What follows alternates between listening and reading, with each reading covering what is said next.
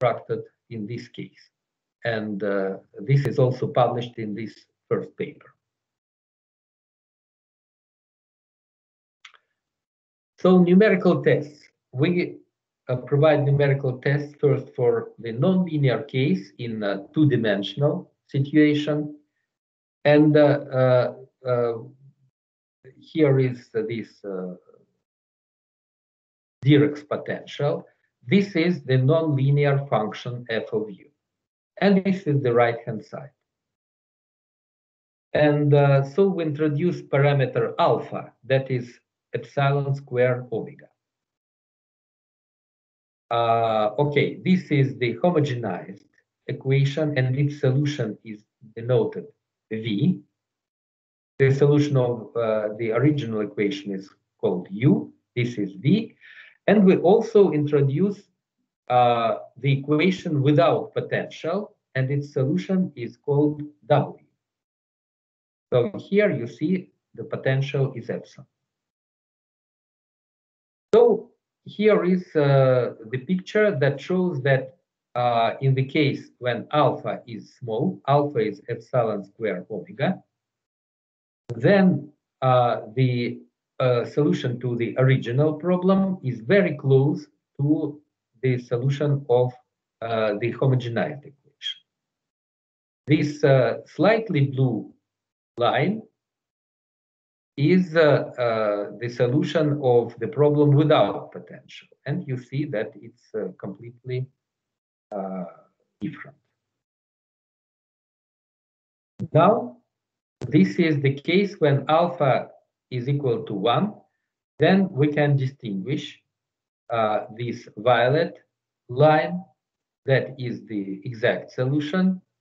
This dark blue line, that is the homogenized solution, it is still relatively close. And this is the solution without potential. And this is the situation when alpha is 900. Then you see that, again, this is the solution of the homogenized equation. Violet line is the exact solution. And where you see these peaks, it means that here there are the cells. So out of some part of the cells, this solution becomes closer to the solution of the equation without potential. And we also had numerical tests in 3D, but for linear setting. And here we introduce parameter beta, that is epsilon multiplied by omega 1 over 6. And alpha is still the same as it was before. And so here, with this right-hand side, we consider again U as the solution of the original problem, V, the solution of the problem with homogenized potential, and the problem without potential, which solution is called W. So this is the case when alpha is small and beta is also small. And we see that almost coincide the solutions of the original problem and the homogenized one. And now two pictures when beta is equal to 1, and alpha, of course, is very big. So we see explicitly that the solution tends to the solution of the problem without potential out of some spaces where you see these peaks. The peaks correspond to the presence of the cells. So where the cells are, it is not close to the problem without potential, and out it is close. This is beta equal 1 and beta equal 2. The same trend can be seen. So it means that, in fact, firstly, if we want to model the array of the cells with the help of multidimensional delta functions, it is better to approximate these delta functions by this piecewise constant coefficient Q, that is big, equal to omega, big parameter, on the cells and equal to 0 out of cells, but keeping the integral equal to 1. And secondly, that we can homogenize this problem if epsilon square omega is small parameter, and we cannot if it is not the case. Also, we can propose an answer on what to do if only partially we have this condition respected, and in the other part it is not respected. Then we can just formally homogenize it in the part where this condition is respected and leave the problem as it is there where the homogenization is impossible. And in this case, we can prove also that there is a good approximation of the exact solution by partially homogenized problem. Of course, when it is partially homogenized, then we make, in some sense, zoom in the part where we cannot homogenize, and this part should not be too large. If not, numerically, it will be very expensive to compute. So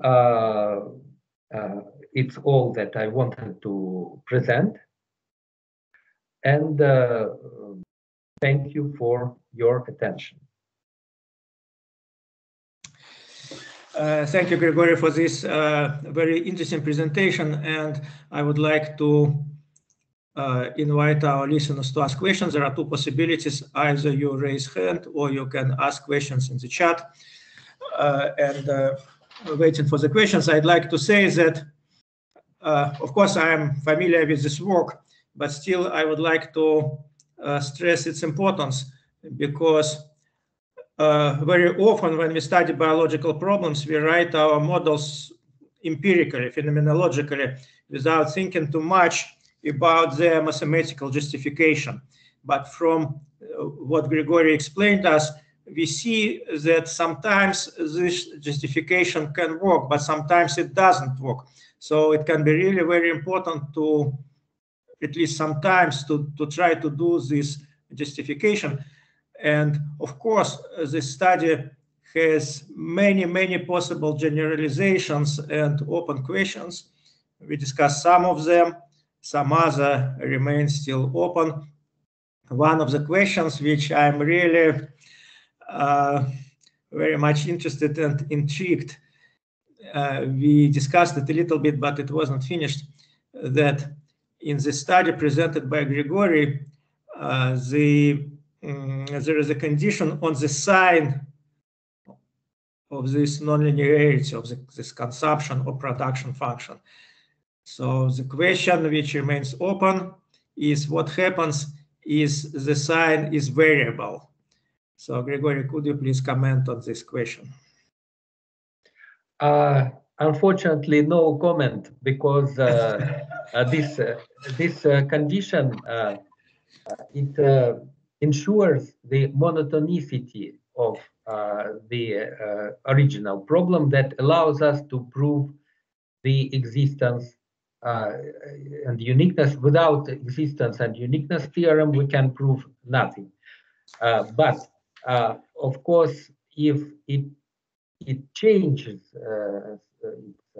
sign, but not drastically, so that it is only small deviation, then we can employ the Banach principle, contracting principle arguments, and then we can do something. Right. Yes, Alexei Tokarev has a question. Alexei, you can go ahead. Yes, Grigori, could you please clarify? You mean in your task that the substance is assumed to consume everywhere where the cell is? Yes. So, yeah, so inside the cell. But if we think about geometry, well,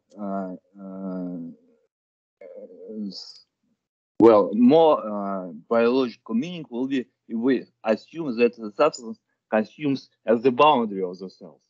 Yes, so yes. It is everywhere between the cells, and there is a somehow flux to the cell, which is proportional to the concentration of the substance on the boundary. So does this change this approach much, or it will be varied in this? No, I think, of course, that this your model that you explained, it is more physical, more corresponding to a real life, so that that in fact this delta-like function, it should be concentrated on the surface of the ball. Yes. But I think that that if this is, I cannot answer with proofs, but I think that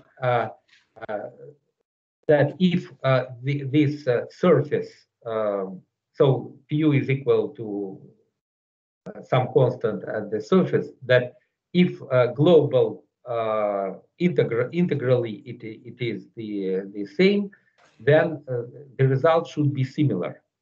Also, there will be this condition epsilon square omega. Just another definition of delta-like function. If I can, I would like also to comment on this question.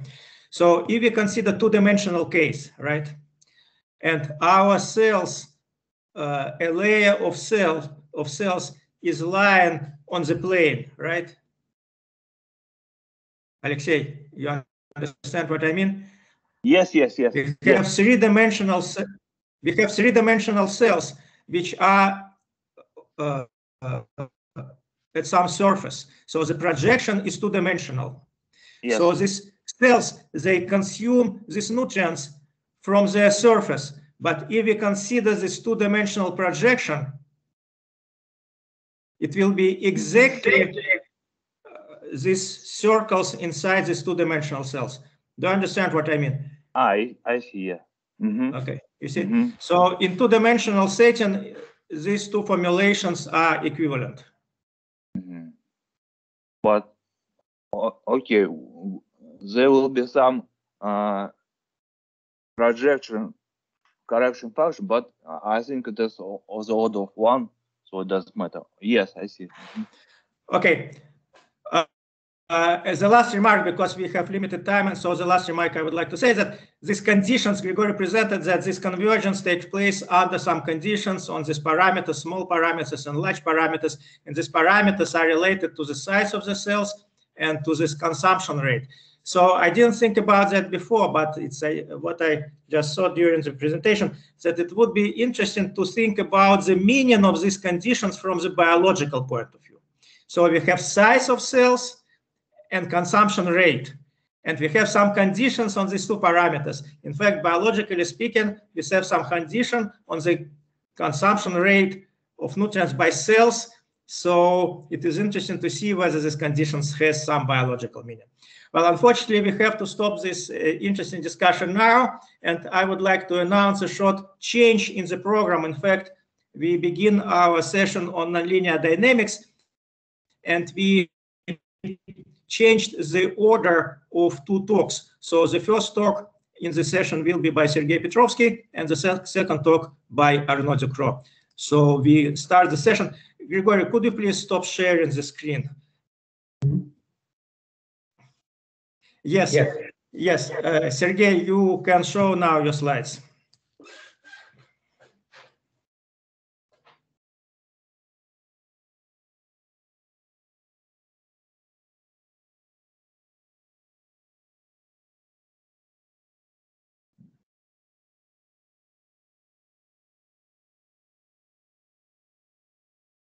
Just give me 1 second.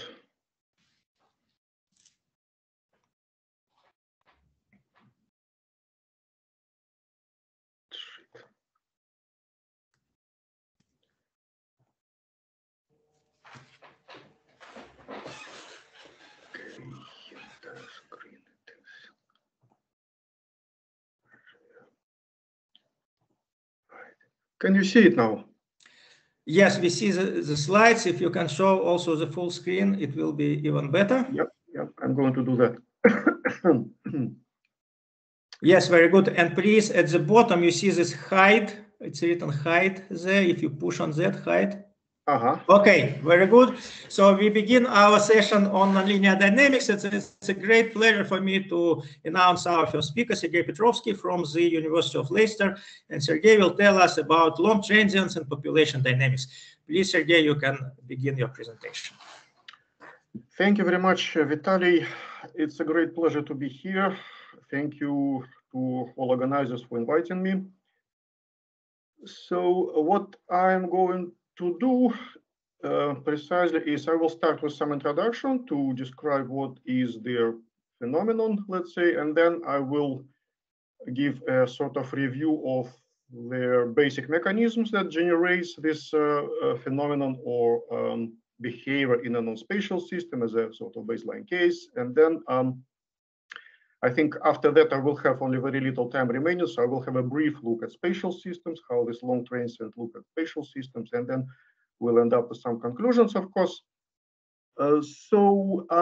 Now, what is it all about, right? So when we think about transients, we usually intuitively expect to be something rather short, or relatively short, and it actually goes from the whole meaning of the word. So transient is, by definition, is something lasting only for a short time. And in mathematical terms, for instance, if a non-spatial system starts initial conditions somewhere in the basin of attractor or steady state, for simplicity, stable steady state, then what we normally expect is some exponentially fast convergence to the steady state, right? And the long-term dynamics is associated with that particular steady state, or more generally with that attractor. So long transient actually sounds like an oxymoron, but it's not really so. And now I would like to show you a few examples before proceeding to more general mathematical formulations. So that's the dynamics of a model, a very simple time discrete non-spatial single species model. So a single time discrete equation, a single map, right? And the vertical axis shows their variable, the population size, and the horizontal axis shows generations, meaning discrete time, in fact. And what you see here, there is no convergence. You cannot see convergence of initial conditions. I suppose they were chosen somewhere appropriately, so that it's already on there, what looks like an attractor, right? But and this runs for a long time, so for about 140 generations or something like that. But interestingly, if you run the system for a little longer, say for another 10 or 15 units, what's happening is this. So without any warning, the system just goes to zero. And this is genuine dynamics, I should say, because people would often think, okay, something wrong with numerical procedure. There is numerical procedure is okay. There is no any approximation. It's a time discrete system. It's just straightforward to simulate, right? So what we see here, it's change of the dynamics.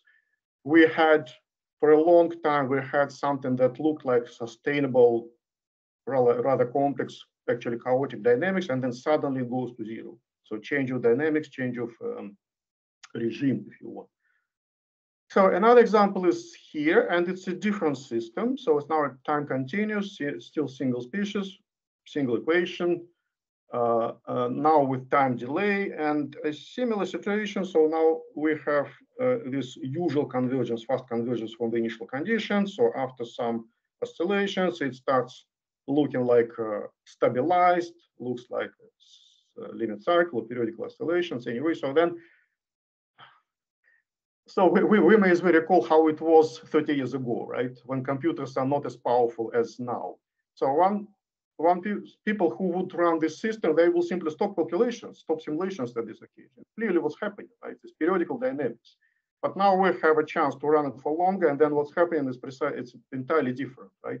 So starting from a certain moment, a different dynamics, a different regime starts emerging, and eventually what's happening is something entirely different. Okay, not entirely, it's still periodical oscillations, but with a very different average and different period as well. And this is the asymptotic dynamics. That can be checked for running for much, much longer. Okay. So that's in this particular figure, you see once again what is the difference. So that would be the usual, so to say, transient fast convergence to something that looks like a sustainable long-term asymptotical dynamics, but this only what's happening here in the midterm and only mimics the asymptotical dynamic, but not actually is the asymptotical. And then we have a transition, usually a rather relatively short time period before the system goes to another, and that can be the real asymptotic. Okay. So then last example. So now it's a bit more complicated. So now it's three species model, something to do with quantum dynamics, space-time continuous. And again, what we see, so after starting with some initial conditions, after some relatively short period of apparent convergence to what looks like sustainable dynamics, chaotic, spatial temporal chaos in this case. But once again, if you run it for a little longer, what's happening is this. Without warning, or almost without warning, the system actually collapses and goes down to zero, to extinction. And of course, I should mention, most importantly, that all the parameters are constant. The system in all three cases, and there are many more, in fact, the system is autonomous. There is no explicit dependence on time. So what's happening here, this change of the regime, it's entirely due to internal system properties, due to internal dynamics. Okay, there's no force. So that's models. Similar things, in fact, happens in nature. There is an ample number of observations. There are similar things happening. So two of them are shown here. So the first one is observation on the floor beetle in a laboratory. And again, so the population, the number of larvae, in this case, that's what it looks like. So that would be the initial condition. We see some sort of, again, which looks like convergence. And then the system apparently stabilizes on a, what looks like a small amplitude limit cycle, probably, right? And in another case, that would be the field observations, so field data on some fish population. So then the system experience some small oscillations, but not too far away from extinction, in fact. So their species survives, or manages to survive at some low population size. And that looks pretty stable, pretty consistent. But then again, if you have more observations, then what's happening is this. Right? And in both cases, the striking difference, of course. So we have a clear change of regime. We have so what actually happened before. So what I showed you previously was actually a transient, but a long transient. Okay. So now trying to do some sort of more formal analysis, so more mathematics now coming in. So how that at all can be possible, right? Because as I said, there is no any explicit dependence on time. So it's all entirely internal dynamics of the system. So how can it be possible in the sense what are the system structure or system functional properties, whatever, that could possibly result in a phenomenon like that? And then, of course, another question, a related question, is actually how long is long? What actually we mean by the long transient, right? And I would like to start with the second question. So how long is long? What exactly we call a long transient? So first property of that let's say, phenomenon is that it actually mimics the asymptotical dynamics. So in the cases I showed you at the beginning, it was either chaos or apparently some sort of periodical dynamics. So something that, or it could be as well steady state. I didn't show that, but it could be just a steady state. Something that we normally often have as an asymptotical dynamic. But that's not actually asymptotic. It's only runs for a finite time, where this finite time, in fact, playing with the controlling parameter by changing the controlling parameter can be made infinitely long. So more precisely, it means that a system, or if a system has a bifurcation at a certain value for the controlling parameter, let's say PC, so then as long as their parameter value approaches closely this critical bifurcation value, the lifespan of the transients goes to infinity. That's what we define as a long transient mathematically. Now let's have a look how it can be possible. Still, what are the main structures for that? And so I'm saying we because there was quite a few collaborators for that. So we identified three basic mechanisms how long transients emerge in a non-spatial system, in particular, non-spatial case. And the simplest and most general one, perhaps, is the effect of a saddle point, right? So as you see it here, so this is the phase plane of the hypothetical two-species model. So A is the steady state, a saddle, and that would be some typical trajectories, right? And then clearly, if you start with the initial conditions chosen somewhere close to the sufficiently close to the attracting manifold, the flow of the system will bring you to a closed vicinity of the saddle. And since the saddle is a steady point, steady state, even that it's unstable, of course, right? The flow will be very slow in this vicinity, and the system spent a considerable time there. So that can be, of course, considered more rigorously, right? So we just take any general or generic population dynamics model. If it has a steady state, a saddle type, we linearize the system, then the system is usually a combination of exponents. And then if we take the exponent with the largest eigenvalue, then this eigenvalue gives you the scale or the time scale over which the changes happen in the small vicinity of the saddle, right? So from here, we derive this estimate of the duration of the transient, like inverse of lambda 1. So in case of the saddle, real part is not needed. In case of the saddle, of course, they're both real. Anyway, it's inverse largest eigenvalue, okay?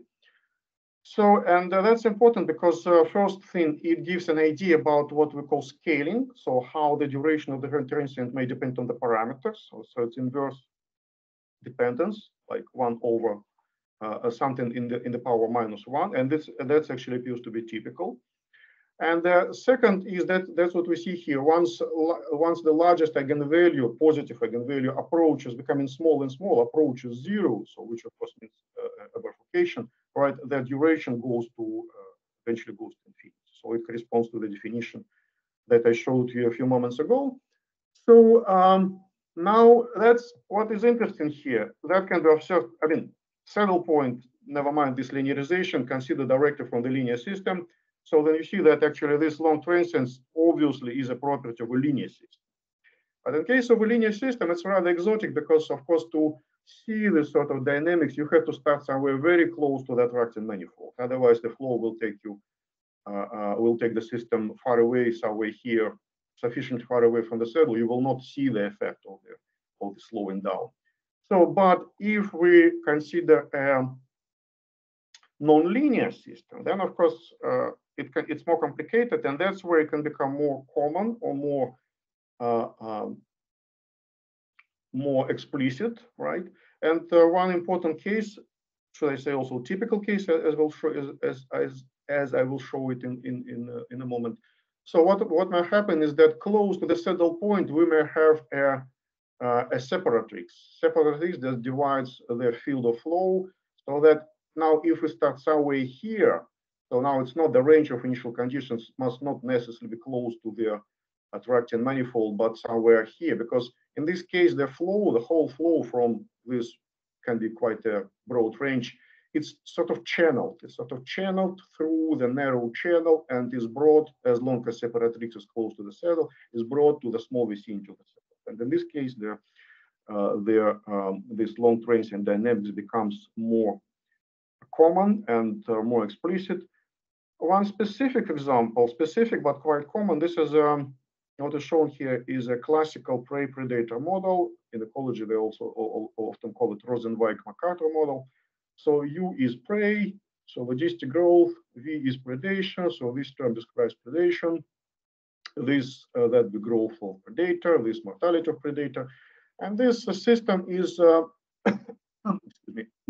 This system is known to have limit cycle in a certain parameter range when the second decline crosses the hump of the first decline. I'm omitting the details here. What is important is that the size of the limit cycle depends on K, which has the meaning of, it's a parameter, but has the meaning of carrying capacity.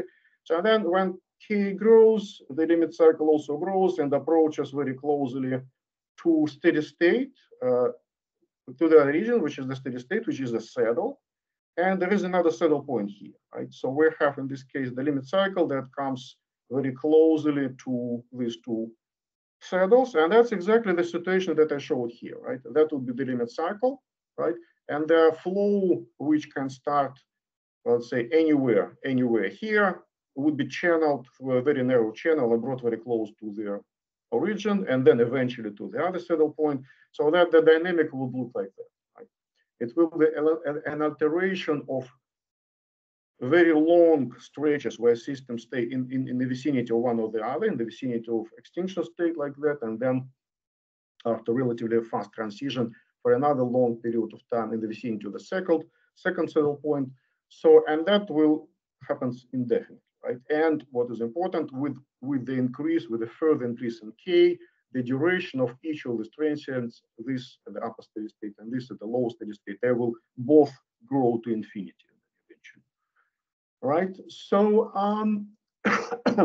so this that looks actually like a rather specific case because we have the saddle points boundary steady states, right? So it's either complete extinction, 0 point here, or extinction of the predator, but it's not a necessary condition because with some reasonable generalization of the model, which actually makes it more ecologically relevant, like including alley effect for prey, or some sort of threshold effect, for those who never seen this term before, and quadratic mortality for predator, then what's happening, the limit cycle and the saddle point can actually be in the interim of the first quarter of the plane, right? So in this case, the long transient instead of origin would be somewhere close to a positive steady state. And another generalization, perhaps more interesting, that in a more complicated system consisting of not two but 3 or more equations, we may have several saddles, and that saddles can be connected, in fact, connected by some heteroclinic connection. A simplest example, well known in ecology, is what is called May-Leonard system. So system of 3 competing species, and they're in their phase space of the system in a broad, let's say, broad parameter range. We have exactly like this, 3 steady states. Each of the states corresponding to only single species surviving, other two go extinct.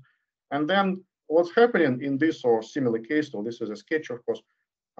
So the trajectory starting somewhere sufficiently close to one of the attracting manifolds or one of the saddles, then could be following this heteroclinic connection, meaning they have a succession of the long transients, like quasi-steady states, first staying close here for a long while, then standing here for a long while, then again here, and so on, right? Or maybe coming back if it's a heteroclinic loop. So this is regarded as except for application to population dynamics, this is also regarded, by the way, as a conceptual model of climate change. So there are more details for this in this paper by Peter Ashwin and Marcus Team. Right. So that was the first mechanism, saddle point. Now something else. A second mechanism, which is called ghost attractor, or the effect of the ghost attractor. So what it means is that let's consider this case, pretty generic. In fact, again, let's focus on the 2-dimensional case, or 2 equations, 2 variables. That's the phase plane. So let's assume that the isoclines of the system has this shape, concave against convex, right?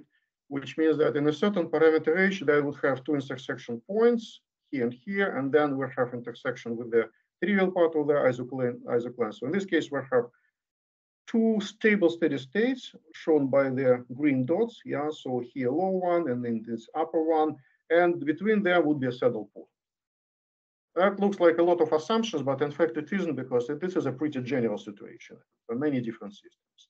So now then what happens is if we change the value of a parameter, let's say parameter P, controlling one, then what might happen, the black isocline would move to the right, or the blue isocline would move to the left, so that eventually they start sort of slipping one out of the other. So these 2 points, saddle point and this upper steady state, would move towards each other. So eventually they would merge, something like that. And then the two separatrix will go apart eventually, right? So something like that. But and then in this parameter range, where the controlling parameter would be just slightly above its bifurcation value, so that the difference between the two isoclines would be very small, so creating again sort of a very narrow channel.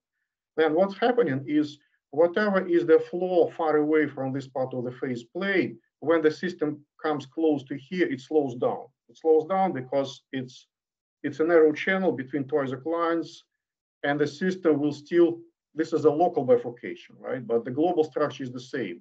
So the flow goes here and then slows down like it was before the bifurcation here. So which means that the system can sort of hang on in the empty space. There is no steady state, but the system can slow down tremendously and spend a very long while in this area of the phase space before shooting away for somewhere else, for the real attractor or something like that. Okay. So then altogether it happens like that if we now consider what can be the dependence of those variables u and v as a function of time. So that will be there. Let's say we have the initial condition, then the phase flow the system will take to the narrow channel, right, to the vicinity of what was the steady state value, this v star, before their bifurcation, when we did have the stable steady state. But then after it disappeared, after the bifurcation, it will be hanging around for a long while before shooting down and going somewhere. In this case, it goes to zero. And in fact, it is possible to show that the scaling, again, it's a sort of power law, inverse power law. So in this case, it scales with the difference between the value of P and the bifurcation value as inverse square root, right? So, okay, for this ghost attractor, I'm talking to introduce you to this idea. I'm focusing on their steady state, but it can be much more complicated. And in fact, a very interesting object that is observed in many different systems is called chaotic ghost. Chaotic ghost, meaning that the system where in some parameter range we had a coexistence, a sort of bistability, coexistence of the chaotic dynamics, then would be some sort of separatrix here, and then let's say in this case periodic dynamics for this particular system, right? Then when the parameter passes the bifurcation value, there is a sort of boundary crisis here. So this boundary disappears, so the two basins merge. But again, this is a more local bifurcation. Yeah? It happens at the boundary between the two basins, right? So the bulk of chaotic attractor, the topological structure, most of it is still there, which means the system, if the system starts at the chaotic attractor, it will spend a very long time here before leaving it and going to periodical dynamics, which is the real asymptote. And for chaotic transients, in fact, their scaling is different, and in fact, they can be even longer than a simple transient. Right, so that's just one example that I showed you at the beginning, that how it looks in case of chaotic ghost. So that was not really sustainable chaos, not real chaos, but a ghost of it, right? So then the system left it and eventually got to zero. So now I have to speed up. I think I'm very aware of time. So slow fast, the third generic mechanism is called slow fast systems. Slow fast systems means we have a small parameter in at least one of the equations, right? Again, the baseline case of two species, we can interpret U as prey, V as predator, but it's really not necessary. It's more generic. What is important is that the second part of the second equation, second in this case can be first, multiplied by a small parameter, right?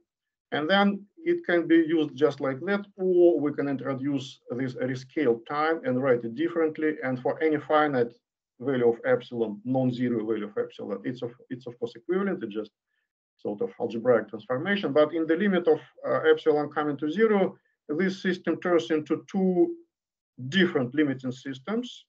Their slow system here, they usually called slow system because they describe slow part of the dynamics, and this is called fast system. So now, unfortunately, I cannot spend any more time on that. It's an interesting topic and would deserve more time, but there is not enough time for that. So what's happening, how it looks in the reality. So for the predator-prey system where we have limit cycle, how now it transforms, right? It looks like that. So we have the change, the shape of the cycle changes somehow. It's becoming less smooth, you can say so. So we almost have some sort of angles here, here, and here. And then it consists of parts of their slow dynamics when the system moves along their isocline, here down and here slowly up. And then it changes to fast changes of prey, fast here and fast here.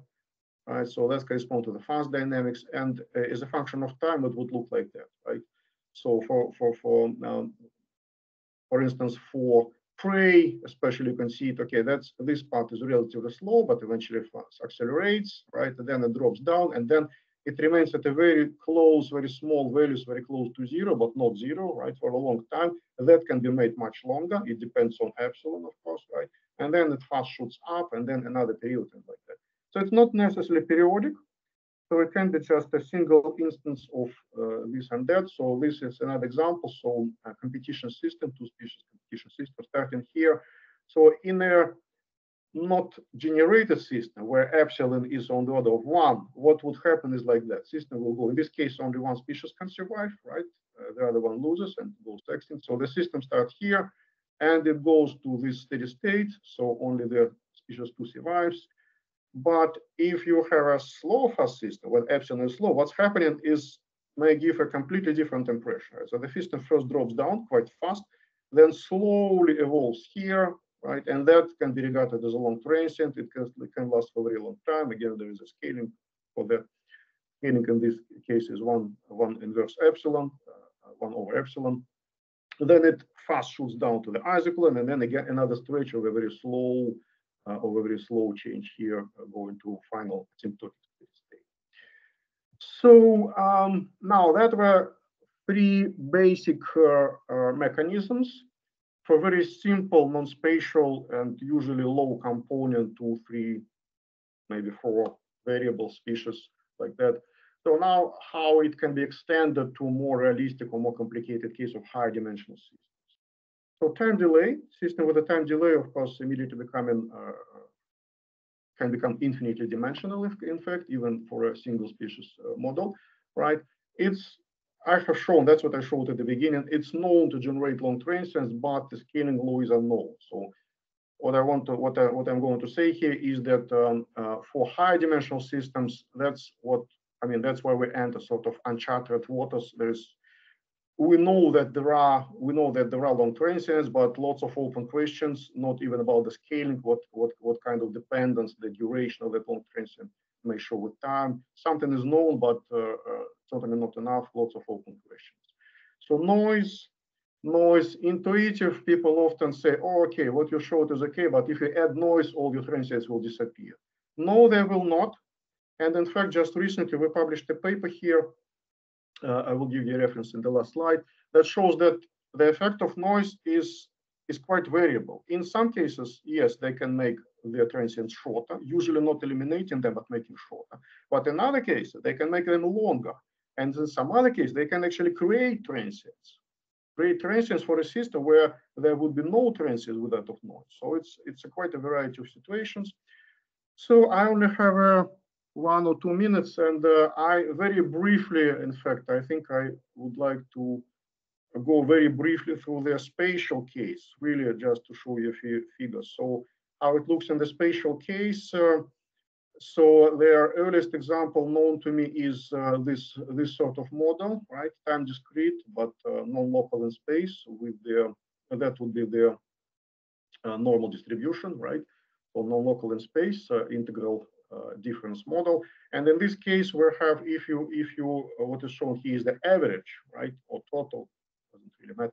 So then you see you have a succession of transient, you have something that looks like two-point periodical cycle, and then suddenly outbreak of chaos, also for a long time, and then suddenly, finally, real multi-point cycle that happens after a very long time. So that's one kind of spatial system for a diffusion reaction systems. So a spatial explicit extension of pre-predator system would be a diffusion reaction system. So we can have a completely different type of dynamics. Now it's a spatial snapshot, right? So and then you can have a coexistence of two types of dynamics. So we used to call it wave of chaos, right? So this is spatial temporal chaos with all its attributes, like sensitivity to the initial condition, and that's a regular dynamics. And this interface or boundary separating two types of dynamics, it slowly moves away. So eventually chaos always wins, right? But the time that it takes is extremely long. And actually it's case like that. So L is the length of the system, C is the speed of the all this movement of the boundary. So there can be even more interesting dynamics. In fact, you can have unstable plateau, one-dimensional case, or two-dimensional case, again, in the diffusion reaction pre-predator system. This is plateau that actually spreads into the, this is the traveling front, right? It spreads into the blue, like shown here. But what is interesting here, this is unstable plateau. It's formed, it's spatially uniform, but formed at the values of unstable equilibrium. So it's clearly another sort of transient, although it, of course, it really needs more discussion. So I have to just keep this. So what is important is long transient exists, and there is some sort of theory for that, at least the beginning of the theory, but many questions remains. Now, very briefly acknowledge the contribution from my colleagues. So there was a working group which started in 2017, and for 2 years we were meeting in person. There were several meetings, but after that, for the next couple of years, we meet over Zoom, right? But the work is going on, and these are some references. This is more or less like synthesis, because there is much more specific work focusing on specific system, but this is more generalization of that, right? And thanks for listening. Yes, thank you very much, Sergey, for this very interesting presentation. Indeed, we observe this transient behavior in many different systems, and sometimes it's difficult to understand the origin of this behavior. To your list of possible mechanisms, I would add, for example, also the influence of boundary conditions. Sometimes it's also can somehow introduce and influence this transient behavior. But I have, since we have limited time to discuss, I have a short question. For example, one of the examples you showed when we have this sometimes complex oscillations, and suddenly they change to some different behavior. Mm-hmm. So a very intriguing question: when we observe these oscillations, how we can, would it be possible to predict somehow this change in behavior? Because of course there are also many applications in everyday life, like for example economical crisis or something different. What do you think about that?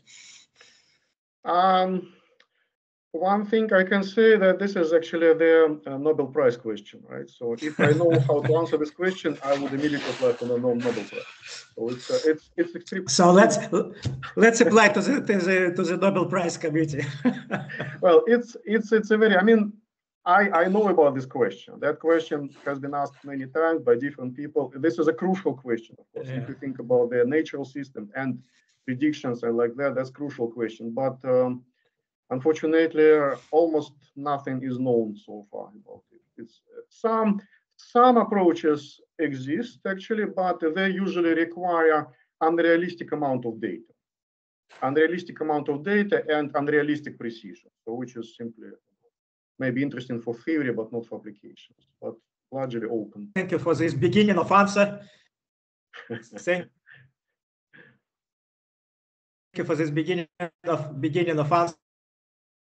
We have Alberto, please. We have short time, so we have a time for one short question. Alberto, you can switch on your microphone.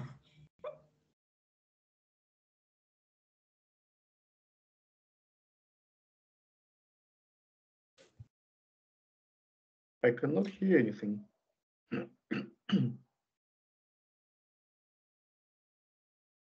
Yes, you can ask. Oh, yes, because I was not authorized to switch on my microphone. I congratulate. No, I didn't. Sergey for this excellent talk. And I have a comment. Good to see you. This talk shows very clearly as phenomena very similar to phase transitions happens in non-special systems. Because there is a long debate in statistical physics where many eminent physicists say phase transitions can happen only in specially extended systems, whereas this talk shows that a lot of phenomena like slowing down, etc., happens really in non-special systems. And on another hand, mathematical biology can provide, as far as special systems are concerned, simple nonlinear model that has phase transition. This was my short comment. Thank you. Thank you very much, Alberto, for this interesting comment. Unfortunately, we have to stop our discussion. Sergey, thank you again for this very interesting presentation. And we will move to our second speaker. I would like to recall that we changed the program, so the first two speakers are exchanged. So our second speaker is Arnaud Ducrot. Arnaud, you can share your screen, please. Yeah, okay.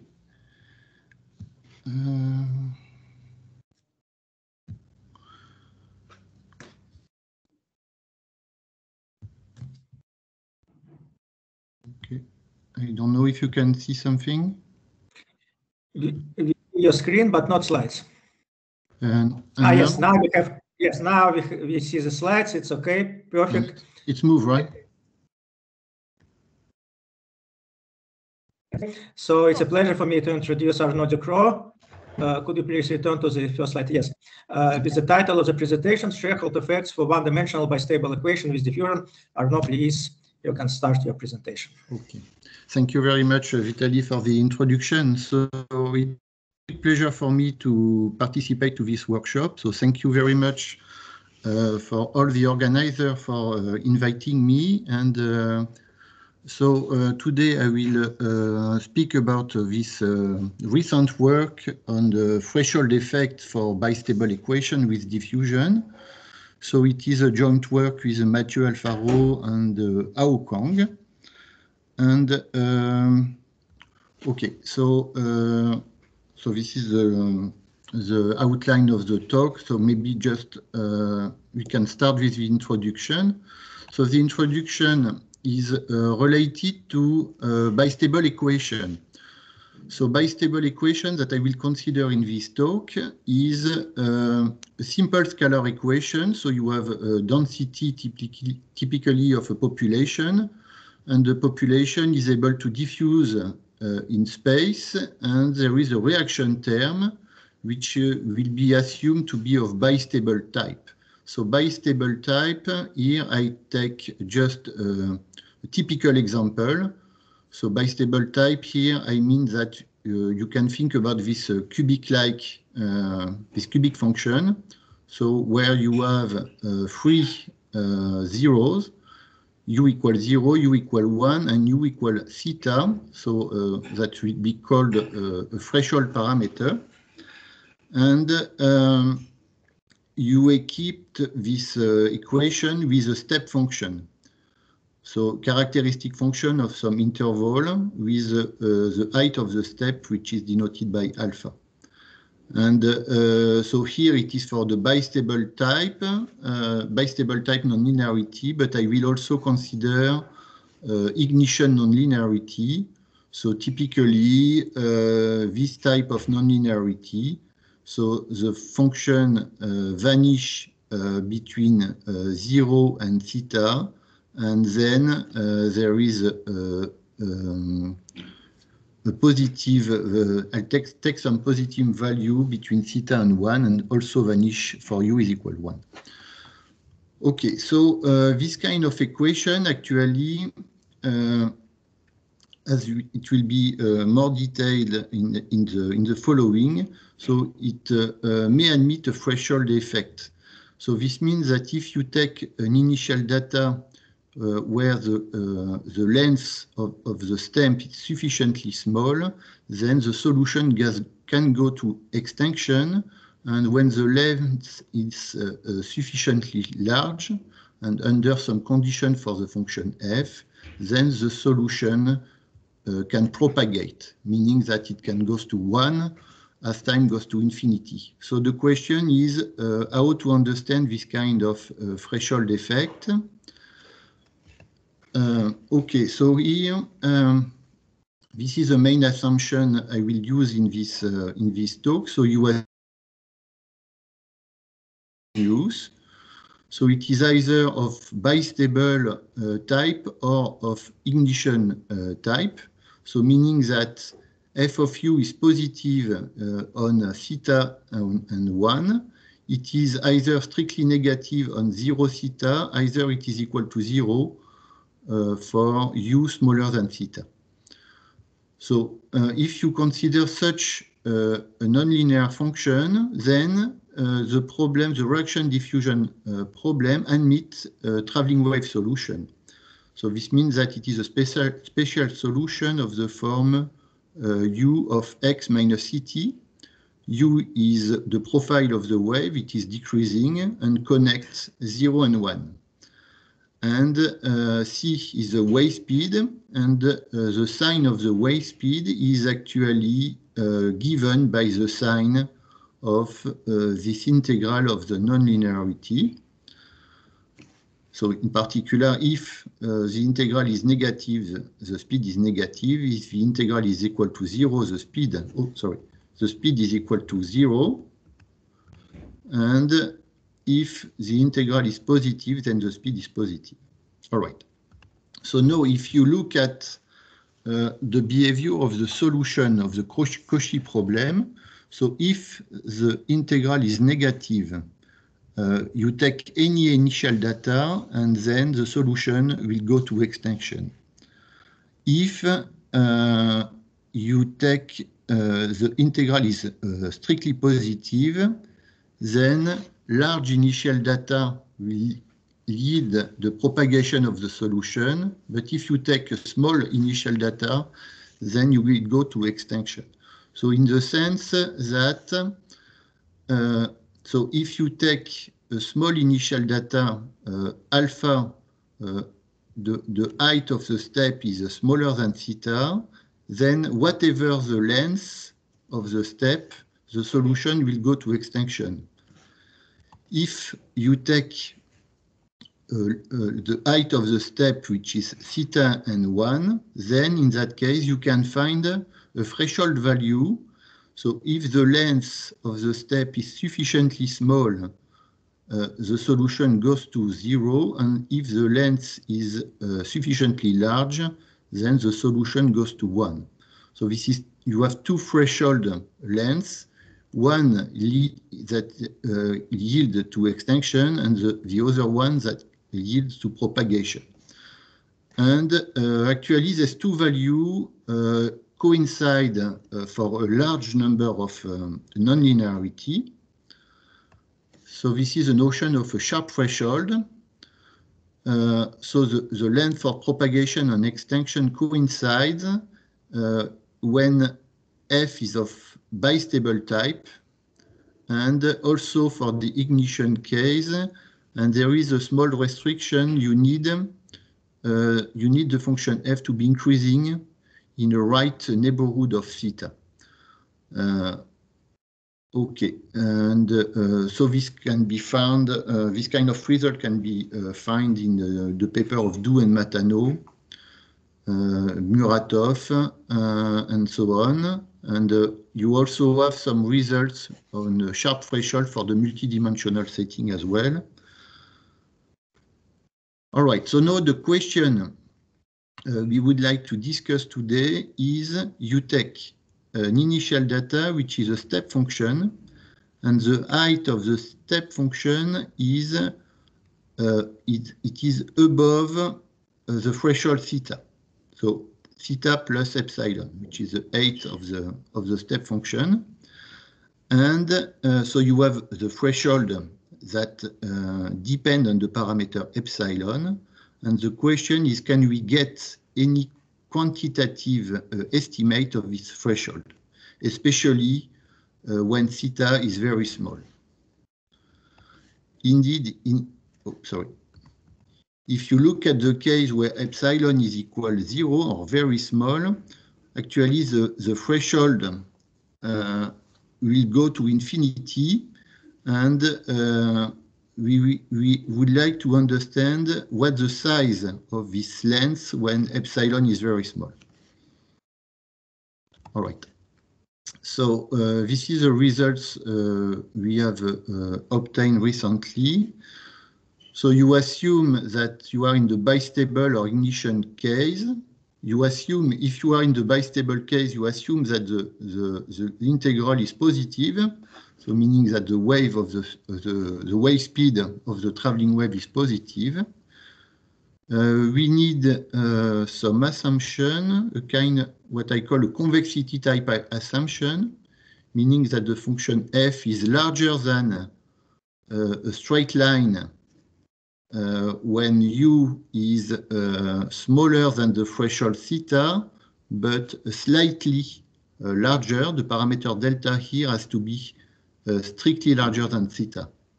So this means that the function f is above the slope at theta for u smaller than theta and also slightly larger than theta. Okay, so in that case, actually, we have a nice estimate for the threshold. So the threshold leading to extinction and propagation are actually very similar. They are of order 1 over log epsilon. So here we do not assume that both are equal.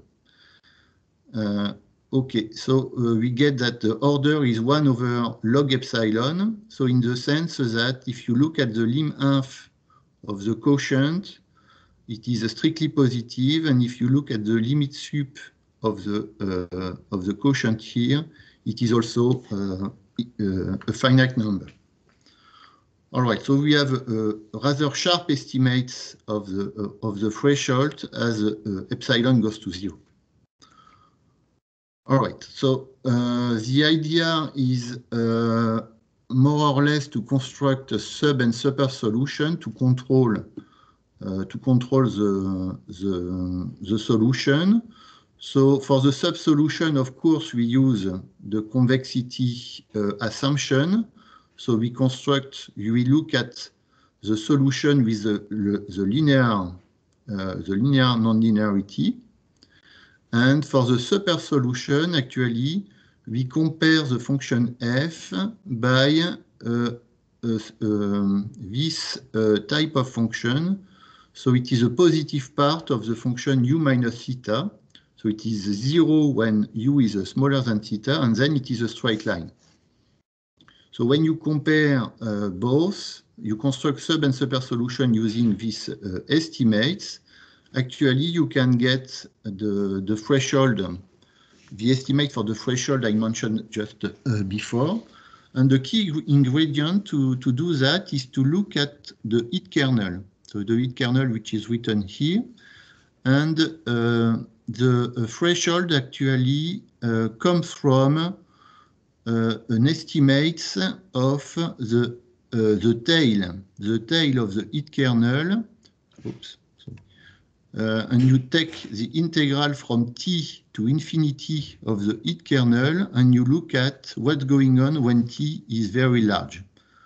And this is related to what we call large deviation estimates in probability. So, of course, here we don't need this kind of probability arguments, but in what I will present you just after, for non-local diffusion, actually, we can obtain the same kind of results by using probability argument of deviation type, large deviation type. All right.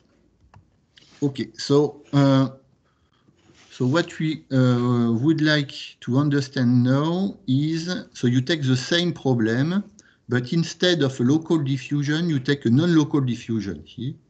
So non-local diffusion by a probability kernel, let's say, a probability kernel J, probability function J, and again, you assume that the initial data is a step function with the height which is slightly larger than the threshold and the length of the step which is capital L. And here again, you assume that the nonlinearity is either bistable or ignition. Okay, so in that case, the question we would like to discuss is it's exactly the same. Actually, can we find a threshold for the length of the step function, and how does it depend on the kernel, especially when epsilon is very small? So as we will see in the following, the results we obtain strongly depend on the tail of the kernel, and actually they strongly depend on this kind of estimates, of this kind of quantities. So you take the kernel J, you take the convolution I time, and you look at the mass of this function when x is larger than capital L. And in the computation, we need to understand this kind of quantity when both I and L are very large. Okay, so maybe we can go to the. Okay, let me first recall some properties of the non-local diffusion operator. So this is this equation. So you have non-local diffusion without nonlinearity. So if you look at this problem, actually you can compute the solution, and the fundamental solution of this problem is given by that. So you have exponential minus t, the Dirac mass of 0, plus a smooth function, and the smooth function is actually given by this exponential-like function. So the sum starts for I is equal to 1, and here it involves the convolution I time of the kernel J. And from this formula, actually, you can see that the solution of this problem cannot be smoother than the initial data because of this term. All right, and you also have another formulation by using the Fourier transform. You can compute the Fourier transform of the fundamental solution, and it is given by this expression, where J hat is the Fourier transform of the kernel. And actually, this formulation is also very interesting if you want to estimate the tail of the kernel, of the iterated kernel, especially using the behavior of the Fourier transform when xi is close to 0, but the estimates are interesting only when the kernel J has an infinite second moment. So this means that when the kernel J does not decay to 0 very fast. All right. So now let's go to the extinction results. So the results we have obtain first is a condition to have extinction. So if you have some relation larger than epsilon, then the function starting, the step function starting, the solution starting from this step function is going to extinction for the when time goes to infinity. So this is the first result we have obtained. So with a nice formula involving the tail of the iterated kernel. All right, so maybe I don't have time to go to the proof. So maybe just give you the results we have obtained for the propagation. All right. So for the propagation, actually, we need to know if you take a step function, do you have propagation or not? And this question for the non-local diffusion actually is not easy, and it is related to the existence of a smooth traveling wave. So smooth traveling wave actually has been studied, and this is some results related to this, the existence of such a solution. So if you assume that the kernel is rather smooth, in that case, and you have a first moment, you have a traveling wave for this problem. So with a speed c connecting 0 and 1, and if the speed is non-zero, then the sign of the speed is given by the sign of the integral. But in general, it's difficult to know that the speed is non-zero. And you may have some situation where this integral is non-zero, but the speed is equal to 0.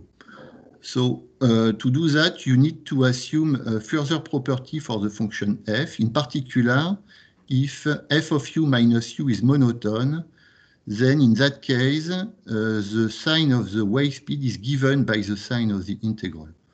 So it is much more complicated than for local diffusion. But anyway, if you have a traveling wave, actually connecting 0 and 1, the solution starting from a step function propagate if the length is sufficiently large as soon as the speed is positive. The speed of the wave speed is positive. Okay, and in that case, you can also obtain a nice criterion for the propagation of the solution, a quantitative estimates for the propagation of the solution, which is given like that. And since I don't have a lot of time, I will not go to the detail, but just give you how to use the two estimates for propagation and extinction to obtain estimate with some particular kernel. So maybe I can shift this. Okay, so here I just consider two types of kernel. A kernel J with an exponential decay and another type of kernel with an algebraic decay.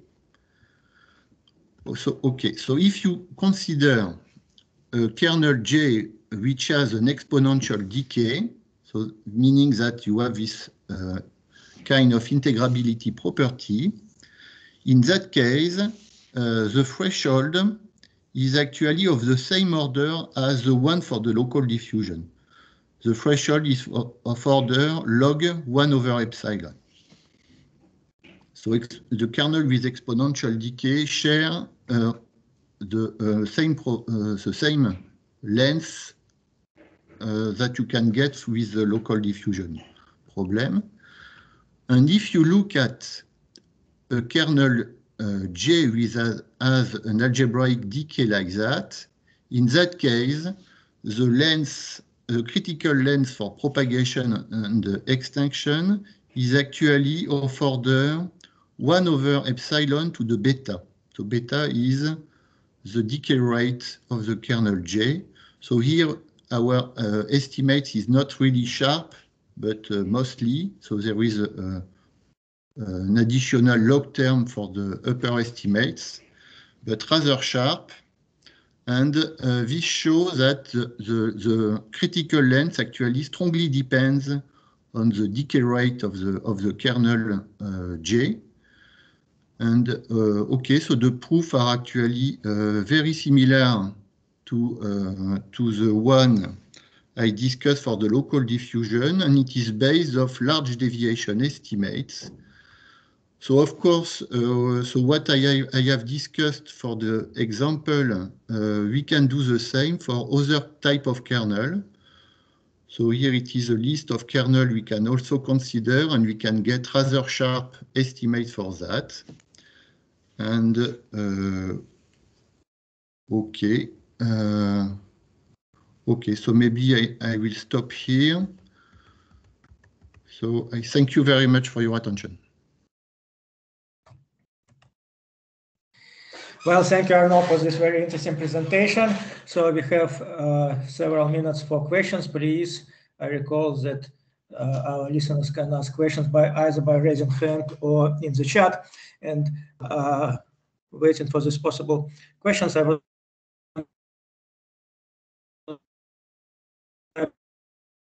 to make of course this problem, and all of a sudden these wave propagations and dynamics, we have this question about the initial conditions, for which initial conditions the solution will decay or grow and approach the wave. So last several years we tried to develop a little bit different approach compared with what we presented is related to pulses. So in fact, if you consider just the result is quite clear for one equation, it becomes a little bit more complex for systems of equations. But if you consider the for simplicity, one reaction diffusion equation in the bistable case, right? Well, and it's simple, this bistable nonlinearity. So you can have, as you explained, as we know, this reaction diffusion wave, and its speed is positive if the integral is positive, right? Yeah. At the same time, we can study the existence of stationary pulses. I mean, a stationary solution, positive stationary solution with zero limits. And then such solution exists also if and only if the integral of the nonlinearity is positive, right? So we obtain the condition. So the wave is positive, the wave speed is positive if and only if the pulse exists. We can formulate it in this way. Or otherwise around, pulse exists if and only if the wave speed is positive. This formulation does not include the integral of the solution.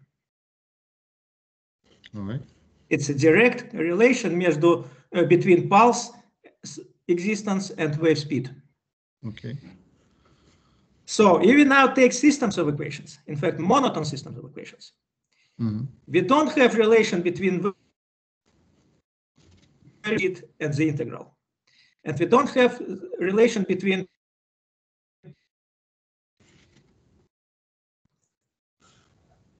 pulse existence. We do have. So it's necessary and sufficient condition. Pulse exists if and only if the wave speed is positive. And well, the mathematical proof is quite complex. It's all this story which you know, the Reshad method, a priori estimates, all these things. So the initial, if we now consider unstationary problem, then the initial condition, if you want to approach the wave, then there are two conditions. First, the wave speed should be positive. And second, since the wave speed is positive, we know that the pulse exists. So the second condition, that the initial condition should be larger than the pulse. Yeah, okay. You see? So, okay, of course, well, it's not a complete answer. If the initial condition is larger than the pulse, then it will converge. If it is smaller than the pulse, it will decay to zero. So of course we can ask the question if it is somewhere larger, somewhere smaller. Yeah. Then we, of course, we don't have this complete analytic answer, of course. But what I wanted just to say that with this different approach, at least for monotone reaction diffusion system, we have this direct relation between positiveness of the wave speed, pulse existence, and the initial conditions which provide convergence to the wave or the absence of convergence. Okay, so I stop on that. So do we have other questions? Not yet. Okay, so well, in fact, the next talk it will be Leon Crooks. We have still several minutes, so then we can continue. What you explained, as far as I understand, it basically concerns one equation, right? Local or non-local. Can you comment about maybe possible generalizations of these results? For example, for systems of equations. Yeah, actually, to get the estimates for the threshold, of course, we use the fact that the solution is propagating, and to do that, there is two main ingredients. You need to know that the solution propagates. So, as you say, maybe we can do that by using pulse-like solution, but so here we use the idea of Pfeiffer and MacLeod to obtain the propagation, and actually here it is slightly different because we want to show that the solution propagates as soon as the height of the step is slightly above the threshold, not very larger than the threshold, but slightly above. For any value larger than the threshold, you can find a length which is sufficiently large. So here, so we use the wave to construct a sub-solution by using the Pfeiffer and MacLeod arguments. Yeah. Right. And we can do that without any knowledge on the behavior of the wave at infinity. We don't know. We just assume that the first moment of the kernel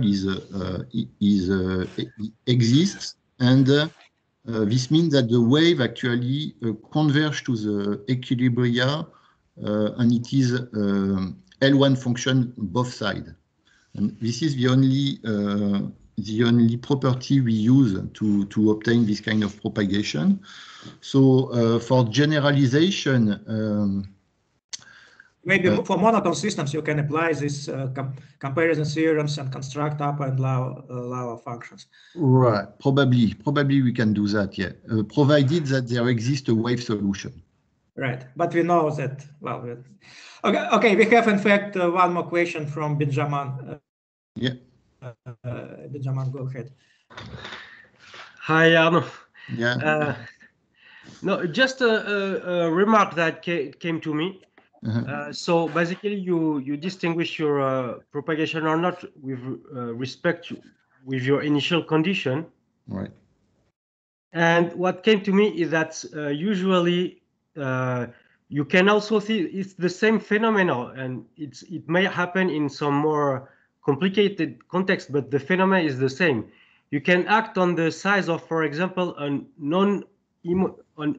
inhomogeneity with some parameter which depends on x, and then you will have the same phenomena either from a different kind of mechanisms as bistability or other, and then the waves propagated or not. And yeah, the question: do you think you can apply the same techniques, or kind of, if you don't work with initial condition but with the size of the inhomogeneity?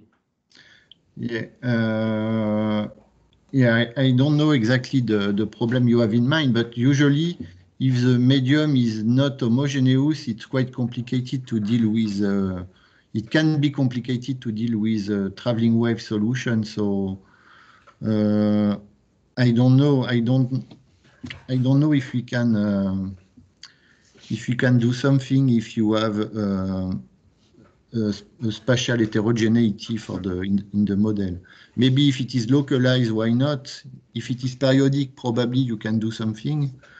But if it is rather general, maybe it can be complicated. So it really depends on the problem you have in mind, actually. That's okay. Thank you. Thank you. Okay, yes, indeed, it's a very interesting question, and we also studied sometimes these problems non-autonomous with this heterogeneous space dependence. There are many open questions indeed. So thank you again, Arnaud, for this very interesting presentation, and I suggest to move to our next presentation, Elian Crooks. Elian, could you please share your screen? Yes, we see your screen, and also probably full screen, right? Yes, and also full screen. Thank you. So it's a pleasure for me to introduce our next speaker, Elian Crooks, from the University of Swansea. And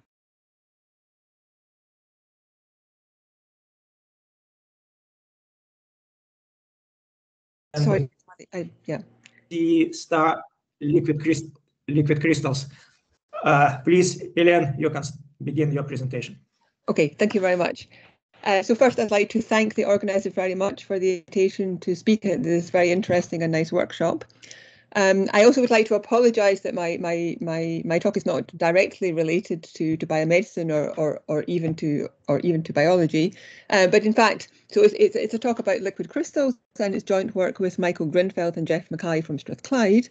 And so there is quite a strong group on applied problems in liquid crystals at Strathclyde, and this came out of that. But I did look a little bit before giving this talk about whether there were some connections I had not known about, and I discovered that some viruses do actually act as liquid crystals, for example, the tobacco mosaic virus. But I'm not claiming a direct connection there. I just wanted to point out that there is perhaps more of a connection than I had at first thought. And so let me try and move to the next slide. I'm having some, okay, here we go. Okay, so here is the equation that I'm going to talk about. So let me start with the equation, and I'll say a little bit briefly about the motivation afterwards. And so I'm going to talk about this quasi-linear green PDE. And so it's quasi-linear here. So we have two constants in the problem. So one of them is Xi, which you can see on the slide. And this is a certain measure of anisotropy. And there's another parameter beta, which is sitting inside the reaction term, so inside the F term. And so these are both constants. And so beta, in a sense, it controls the shape of the nonlinearity, and Xi is a certain measure of anisotropy. And just to cut to the chase, the question that we wanted to answer was to do with the effect of Xi on the spreading speed or the minimal travelling wave speed for this problem. So what is the effect of the parameter Xi on the speed of spread of a certain class of solutions and related to switching properties of liquid crystals? And so this is the equation, this is the basic framework. And so before I say a little bit about where it came from, let me just say a little sort of few things about the ingredients so that you somehow get the picture. And so the first thing is about this nonlinearity F, right? So it's made up of these trig functions and they come from the model. But what do we have? So clearly, because of the presence of the sign term, we have equilibria at all integers. But in particular, we have equilibria when v is 0 and when v is 1. And so if we take a beta to be between 0 and strictly less than 1, then we're essentially in what's called a monostable problem, where f prime of 0 is positive and f prime of 1 is negative.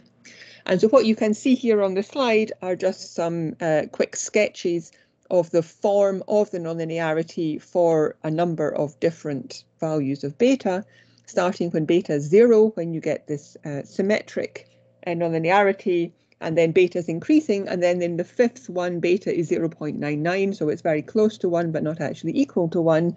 And then you can see that it's very flat at the origin. And so this is essentially the effect of beta, that it makes it flatter and flatter and flatter at the origin. And we'll see that this plays a role a little bit later on. And so what we're going to be interested in are travelling wave solutions. And so in particular, decreasing traveling wave solutions, sorry about that, where we have little v of xt is capital V of x minus ct, as I'm sure everybody here knows. And then it's going to connect the profile, capital V, connects 1 at one end and 0 at the other end. And so here is somehow the motivation for the model. So just to show you a little bit where things come from. So this is the liquid crystal model. And in liquid crystals, the molecules, they have a sort of director, which here we'll call N, which gives you a unit vector, giving you the molecular alignment. And the molecules are supposed to be in well-defined layers, so the so-called smectic layers here. A here is a constant vector, so it's normal to the smectic layers, and N is the direction of the molecules. And in this particular model, the direction of the molecule, it will precess round a cone, and the cone has a constant tilt angle to the vertical, and the angle phi tells you where you are round about this cone, and phi is our dependent variable essentially. So it will depend on x and t. So here I'm going to suppose things are constant in the y direction for simplicity. So things are essentially propagating to the right in the x direction. They depend upon t. And the thing that is changing in x and t is this variable phi, which is essentially this azimuthal angle. Okay. And then in the following, we need some extra vectors. So we have c, which is the projection of n into the smectic layer, and b, which is a vector which is perpendicular to that. And we also have a constant field, a constant electric field in the problem, which is denoted by E. Okay, but the key thing is simply that phi is the dependent variable. It depends on x and t, and it's the thing that's going to change in space and time. And the model is the following. So it comes from a continuum theory of Leslie, Stewart, and Nakagawa from the early 90s. And so it's based, so there's a free energy density, which has an elastic part, a polarization part, and a dielectric part. And the anisotropy comes from the elastic energy density. And it comes from the fact that there is empirical, so experimental evidence, that there is a difference in the elastic constant between the direction, which is the B direction, and the C direction, essentially. So the B direction is the propagation of the director into the plane, and C is the direction into the plane, and B is the one perpendicular to that. And if you model that, if you write one of the constants as a constant times 1 minus psi, and the other one is the same constant as 1 plus psi, then you get the term that you can see here on the screen, where you have a psi term. And if psi is equal to 0, then the constants are the same, and it can be anything strictly between -1 and +1, and it gives you a measure of the anisotropy. And it could be either positive or negative, depending on the scenarios. And then there's some other stuff that I won't go into in detail. There's some energy density from spontaneous polarization, some dielectric energy density. And when you put it all together, you get this W of phi that's sitting at the bottom of the slide, where you have this sort of quasi-linear kind of term with phi x squared that's got the psi in it, that's coming from these two different elastic constants. And then you have the other bit where you have beta, and beta is our parameter, which is built up of a number of other constants that come into the problem. For example, theta here is the tilt angle of the cone. And so this is our free energy density. And then if you do a model using an L2 gradient flow, and you make a change of variables, so you let V be 1/2 minus phi divided by pi, then you get the green equation from our first slide. So that's a kind of whistle-stop tour of the origins of the model, but this is where we get our quasi-linear term, our quasi-linear PDE from.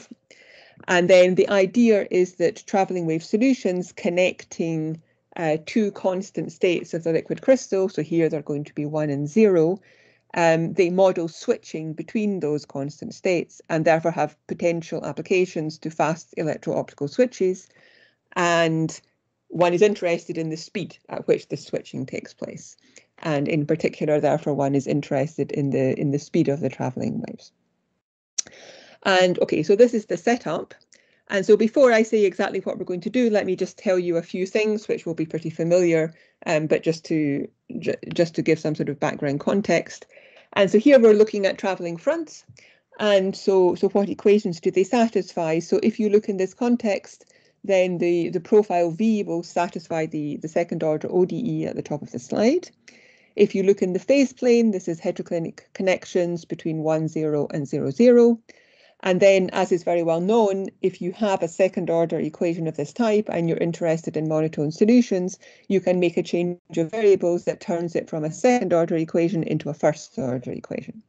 And here, because of the quasi-linear terms, the change of variables we make, so we have capital F of V is this term involving minus the square root of 1 plus xi cos of 2 pi V multiplied by dV by dz. And if you substitute it in, you get the first order equation that's sitting at the bottom of this slide. Let me also say, which I forgot to say earlier, but let me say it now, that when you have this term, the square root of 1 plus xi cos of 2 pi V, so V is varying between 0 and 1, and that means that that cos term is sometimes it's positive and sometimes it's negative, right? So it's not obvious what kind of effect that term is going to have, and we see this a bit in the analysis later. Okay, so this is just the travelling fronts, and they satisfy the ODE that you have at the bottom of the slide.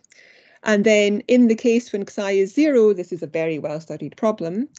And indeed, it's known that there exists a monotone decreasing front connecting 1 to 0 for all speeds greater than or equal to some critical value. This is essentially the prototype is the KPP equation. It's well known for monostable equations. And in fact, via a suitable change of variables, one can essentially immediately get corresponding results in the quasi-linear case.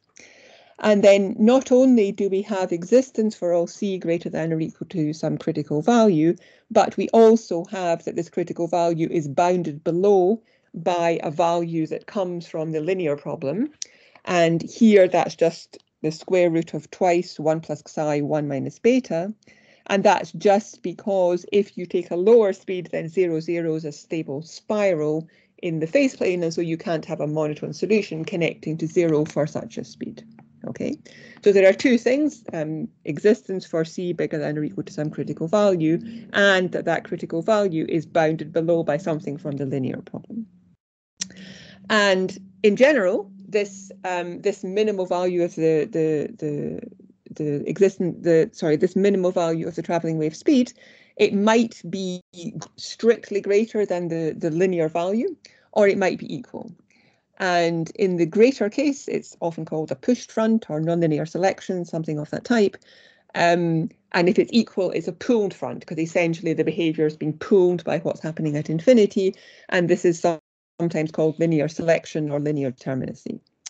And I'm showing on the slide a very famous example from an old paper of Hartl and Rothe that shows that both things can happen. And so this is just the equation ut is uxx plus u1 minus u1 plus au.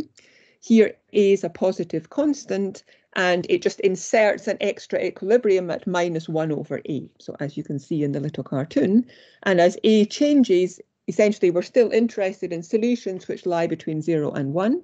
But as A changes, it changes the form of F, particularly in the neighbourhood of the origin. And it can be shown in this case that the linear value is in fact always equal to 2 for any A. But the minimal wave speed is 2 when A is between 0 and 2, and then it's something else which is bigger than 2 when A is bigger than 2. So it's A plus 2 divided by the square root of 2 times A. And what that says is that the problem is linearly determinate. So you have the equality case if and only if A lies between 0 and 2. Right, so sometimes it's linearly determinate and sometimes it's not linearly determinate. Okay, and there's a well-known sufficient condition, which is in the same paper, which says that if you have that f of u lies under the tangent at the origin, then you must have equality. And this condition is not necessary, so you can actually see that from the previous example. So the condition only holds when A is between 0 and 1, whereas we still have linear determinacy up to A equal to 2. And at this point, it's good to revisit those little pictures we had of the functions f, which depend on beta, because you can see here that the graph will lie underneath the tangent at the origin. Well, it's certainly true when beta is equal to 0. And in fact, it continues to be true up to beta is equal to 1/4. And then it becomes not true. Okay, and so in fact, if you have that f is concave, then you will have equality in the case where you have the isotropic problem when psi is equal to 0, just from this classical result. And so our aim was to essentially to investigate the role of psi in the speeds, in particular the traveling wave speeds. And so we wanted to know in particular when we had linear determinacy and when we did not have linear determinacy. And this is because we wanted, first of all, we wanted to know the value of the minimal speed. And especially in the case when psi is 0 is well studied, and in that case we have that this minimal speed is also the spreading speed of solutions of the initial value problem of the PDE with compactly supported initial conditions. And so in that case, the minimal wave speed is likely to characterize what you actually see in practice. And moreover, the stability of fronts in terms of the initial value problem is different depending on whether or not you have linear determinacy or not. Right, so whether or not a front has the minimal speed and whether or not the minimal wave speed is linearly determinate. And for that, I mean, for what initial conditions, in what sense do you have that the solution of the initial value problem will converge to the fronts as t tends to infinity. And what I forgot to say when I was saying about the value of the minimal speed is that, if you do have linear determinacy, often it's easier to actually calculate a value of the wave speed from the linear problem, which is often what you would actually like to know in terms of applying this to applications. So this is essentially the question that we have, and we wanted to investigate the role of the parameter psi. Sorry, I'm just quickly looking at the time. And so let me first of all tell you some things about the isotropic case. So the isotropic case, so this is when we actually have a semi-linear equation, psi is 0, and in this case, the linear speed is actually just the square root of 2 times 1 minus beta. And in this case, there happens to be a family of explicit solutions. So these were discussed in a liquid crystal paper of Stewart and Mamomiak, but actually we also earlier by Clarkson and Mansfield. And so there are basically they're a family of explicit profiles. They're multiples of the sine function when you look in the f variable, with speed 1 over the square root of 2 times beta. And as must be the case, we have that this speed of the explicit solution is always greater than or equal to the speed, the linear speed, as it must be, because we have the linear speed as a lower bound, and the two curves touch when beta is equal to 1/2, right? So the blue curve is the curve of the speeds from the linear problem, and this family of explicit solutions is the red curve, and it lies above and touches when beta is equal to 1/2. And what you can show, exploiting the fact that you have this family of explicit solutions, is that you actually have a switching whereby you have linear determinacy when beta is between 0 and 1/2. So that means the minimal speed is given by the linear problem when beta is between 0 and 1/2. Whereas if beta is between 1/2 and 1, then the minimal speed is not given by the linear problem, but it's given by this explicit traveling wave solution. And so you have this switching from let me go back to the curve, you have this switching from the blue curve onto the red curve when beta is equal to 1/2.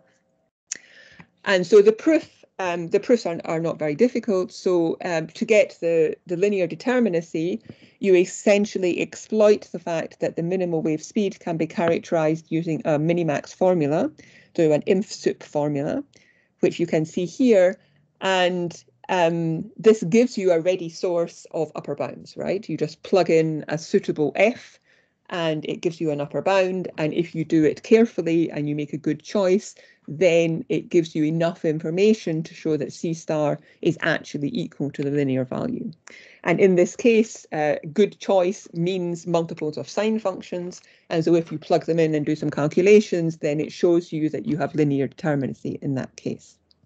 On the other hand, if beta is between 1/2 and 1, then one can exploit the fact that if you have a front that converges at the faster of the two possible rates, So there are two ways of thinking about it: faster of two possible rates, or that the integral that you can see here is finite, which amounts to the same thing. Then it must be yes, that a front that front has to be the one of minimal speed. And so if you have an explicit front, you can simply check it. And so that's exactly what you do in this case. You have an explicit wave solution. You check explicitly that it converges at such a rate that the integral that you see at the top of the slide is finite. And that happens precisely when beta is a half, which tells you that that is the front of minimal speed in that case. And so this is a nice example where you have this switching depending on the variable beta. And in fact, because of this switching that it's also discussed in the nice traveling wave book of Gilding and Kersner, and also why it was discovered earlier by Bansarlos also in the liquid crystal problem. And so what we wanted to look at was what is the role of the parameter psi, right? So this was a nice sort of warm-up problem. But what happens when psi is not equal to 0? And so when psi is not equal to 0, so let me sort of just, without going into too many details, show you a kind of summary.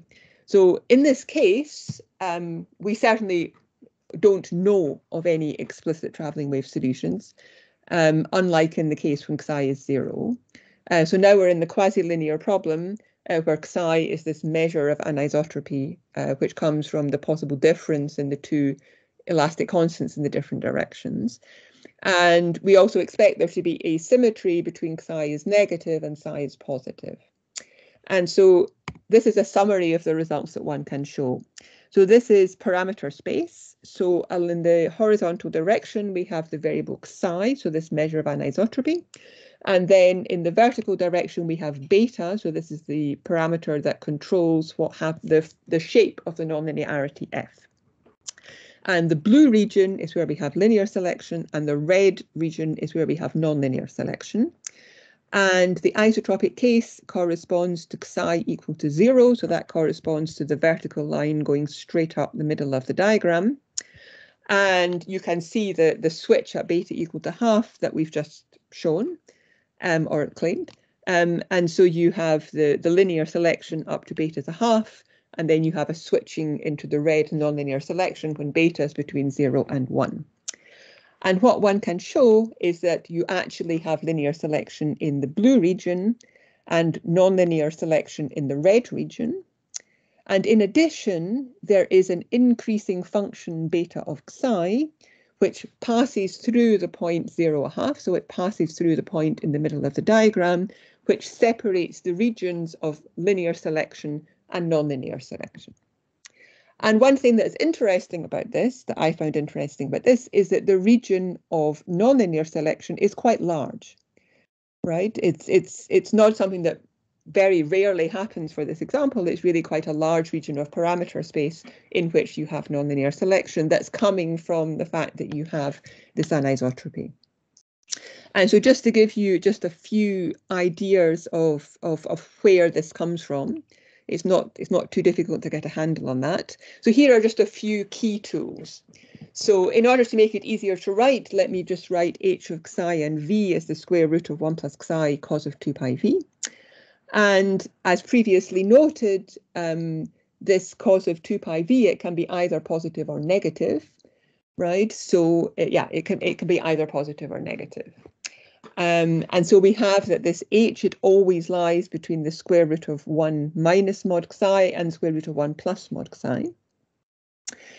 And then here are a few key ingredients. So the first one is that, partly using some old ideas of Engler, it can be shown that there is a traveling front solution V of the quasi-linear problem that we're interested in, connecting 0 to 1, if and only if there exists a traveling wave solution U of a different semi-linear problem where the psi dependence has been moved onto the reaction term.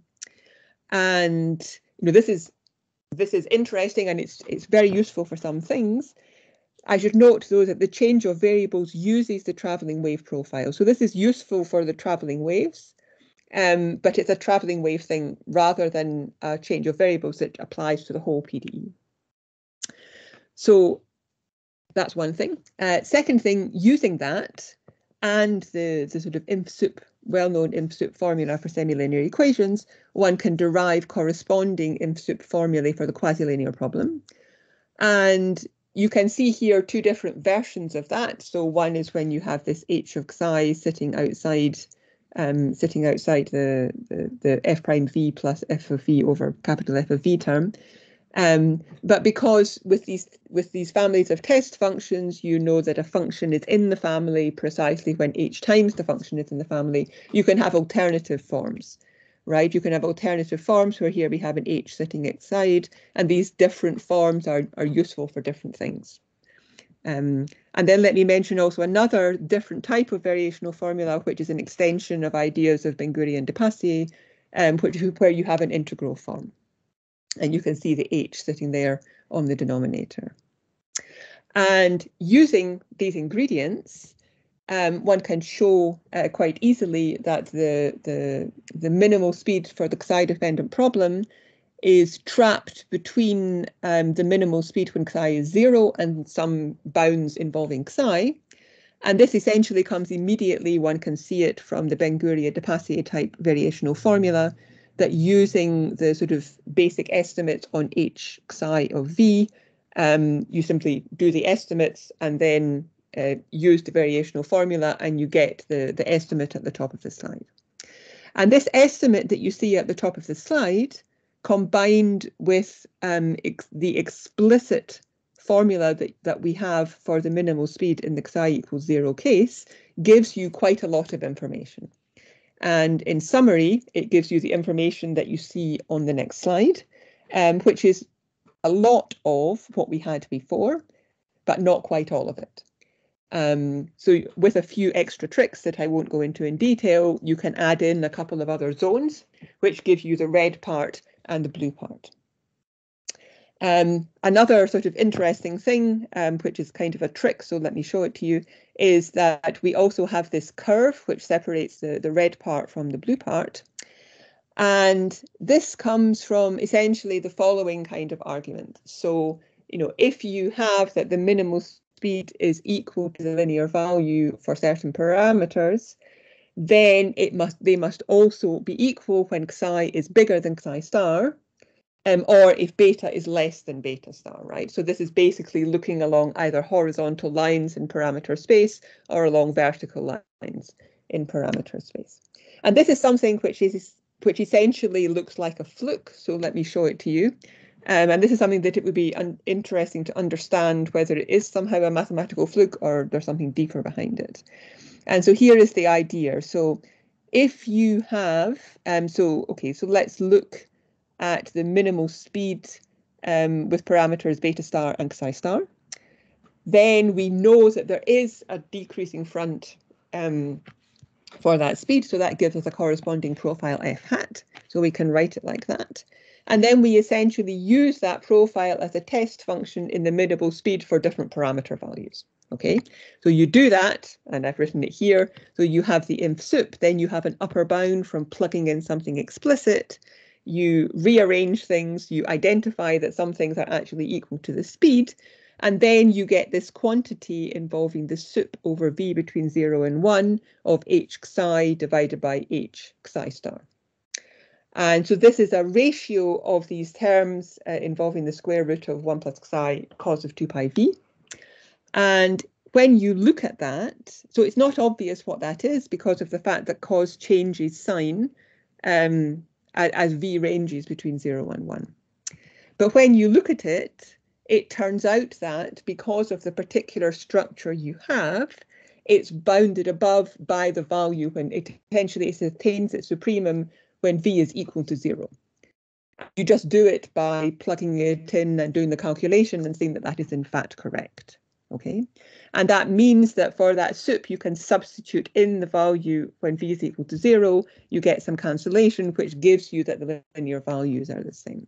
Okay, so here we're using something quite special about this particular structure of this h function that comes into the quasi-linear term. And then just to finish up, because I think I'm almost out of time, I just wanted to say, so this is, I mean, we did all of this for this liquid crystal problem, and we got this big region where you have nonlinear selection, which was something interesting to discover. But then we also realized later that this is actually, there is somehow a general framework that includes both of the old Hadler and Roth example and also the liquid crystal example that I mentioned. And so it's given by this family F of U beta that you can see on this slide. And it looks a little bit special. It's got this H function and these A and B's that are parameters of beta. But it turns out that both of our previous examples in the isotropic case do fit into this. And so this is how they fit into this. Sorry, I'm going through a bit quickly. But you have this, now I'm replacing my old A by beta just for consistency, but they both fit into this, this sort of general framework. And one can essentially just use the ideas that we use to prove the results in the liquid crystal case to prove that you also get switching for this general family. And there are other theorems that one can prove where you assume different things about the way that these A and B depend upon beta, but I think I won't go into that now, and I'll leave it there, skip to the last slide where there are a couple of references, and thank you very much for your attention.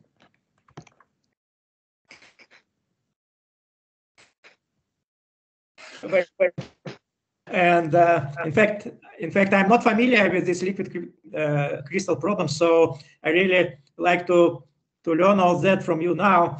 And I have a couple of questions related to that. In particular, sure. When you explain the model, the derivation of the model, is it really a derivation from the first physical principle? It's not just some heuristic phenomenological model, but a real physical model for that, for liquid crystal?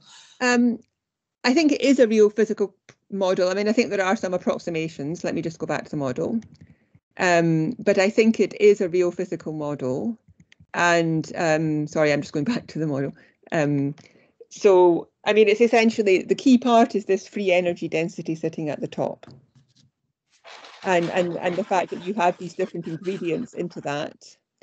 And in particular, that you have this, and the fact that you have these two different elastic constants. So, I mean, I think there are approximations that, you know, for example, it's not necessarily the case that your layers are completely parallel and they're completely flat and this kind of thing. Yeah. Yeah, thank you. It's really very interesting. It's just opens for me. Of course, this is known for other people, but it opens for me a new field of applications. And I would like to ask a question. Of course, you presented this very interesting and detailed study of wave speed, but what about convergence? Yeah, that's a very good question. So in the case where psi is non-zero, sorry. Is it started? No. Is it started already or not yet? No, I think it's not studied. As far as unless it's somewhere that I haven't found it, I think it's not studied. And in that change of variables that I mentioned related to the old Engler paper, that really is a traveling wave change of variables. It uses the profile to change the variables. So you get this correspondence between the traveling waves, but it's not clear. It's not clear that you can immediately get information about the stability for the quasi-linear problem from what's known for the semi-linear problem. This is exactly was the second part of my question. But when you make this change of variables, as you explained, you reduce the problem to this nonlinearity K, Xi, right? Yeah. But is it for the whole time-dependent problem or only for the stationary problem? It's only for the traveling wave problem. Only for the, okay. It uses the traveling wave profile in the change of variables. Yeah, okay, very interesting. So I look forward to the next presentation about stability and convergence to, By the way, if you want to discuss, I will be very much interested, because like during last 40 years I study this kind of problems. Thank you very much again, and it's time for us to move to our next presentation, and the last presentation of this session. Benjamin, you can show your screen.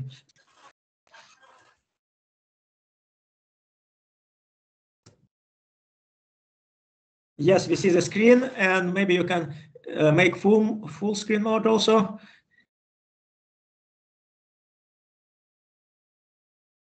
Yes, this is perfect. To introduce Benjamin Ambrosio from the University of Harvard. And the title of presentation is Complex and Dynamical Systems, a few mathematical perspective with applications to neuroscience. Please, Benjamin, you can start your presentation.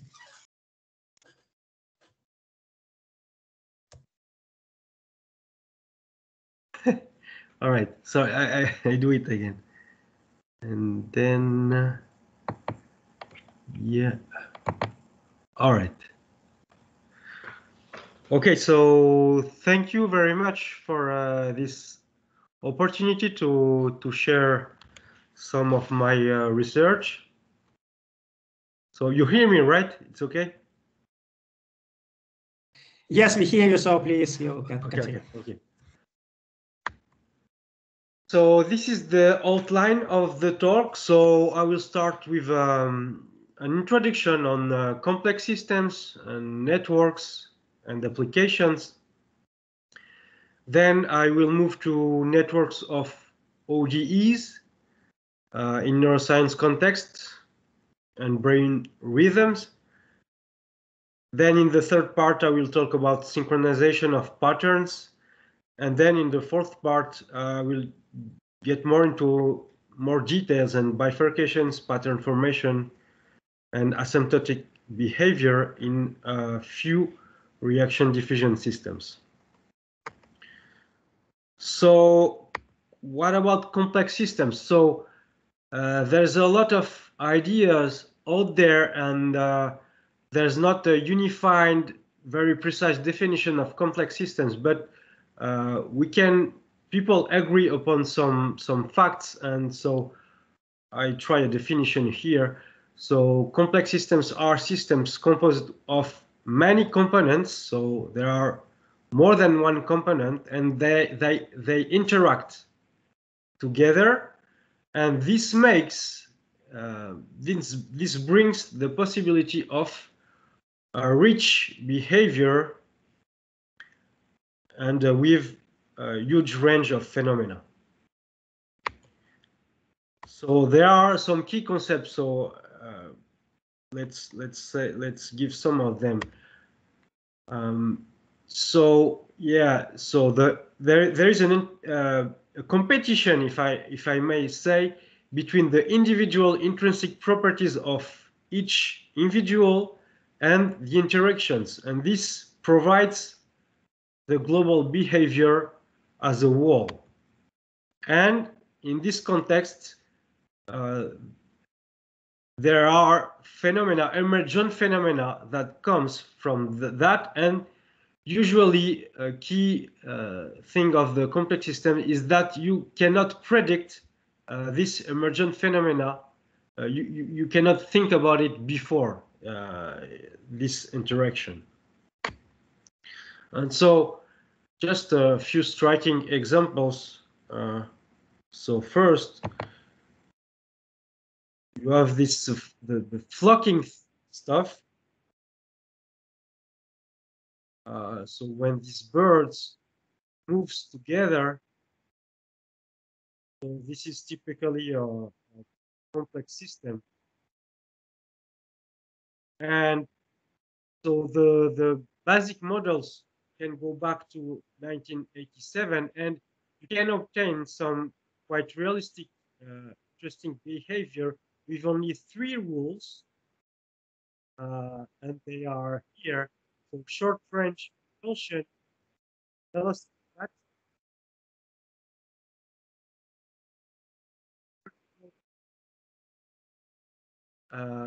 position of neighbors. All right, so with 3 rules, you can obtain this kind of behavior. So this is a lot studied, and I heard recently a talk from Pierre Degon on kind of very, very deep math on that, or quite deep math on that. Okay, then another well-known example is the synchronization, and since I will talk about that later, I give here a small movie of that.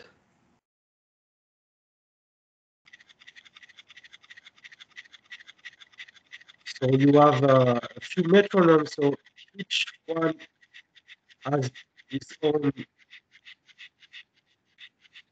rhythm, and then the guy here put it on this soda cans, and as you can see, they synchronize their oscillations.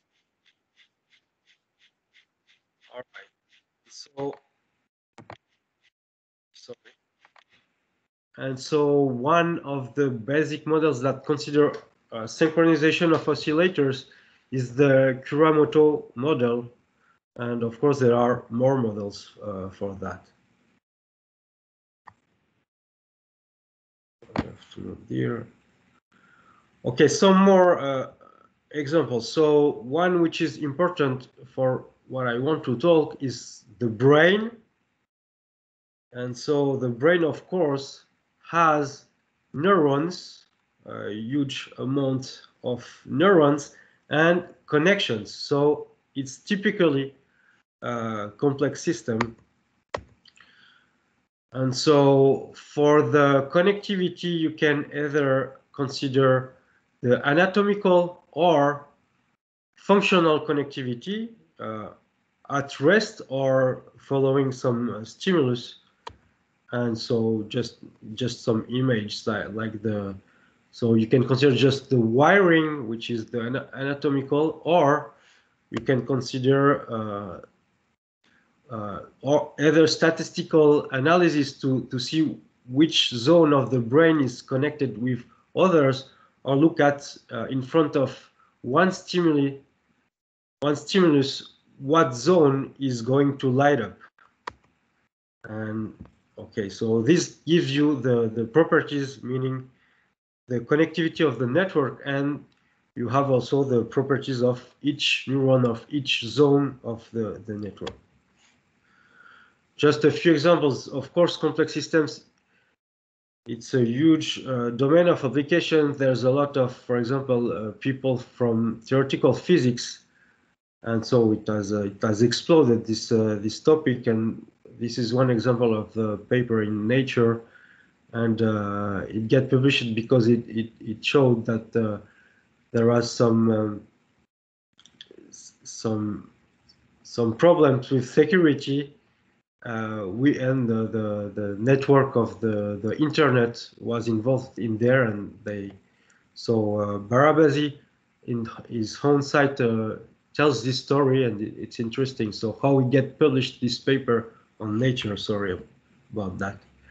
And of course, you can also provide models of networks with epidemics and social networks and so on and so forth. So what I'm going to consider more specifically is that at each node, I consider a dynamical system. It can be an ODE, deterministic or stochastic, a PDE, and then you have some coupling between the nodes of the system. These are the general setting that we consider.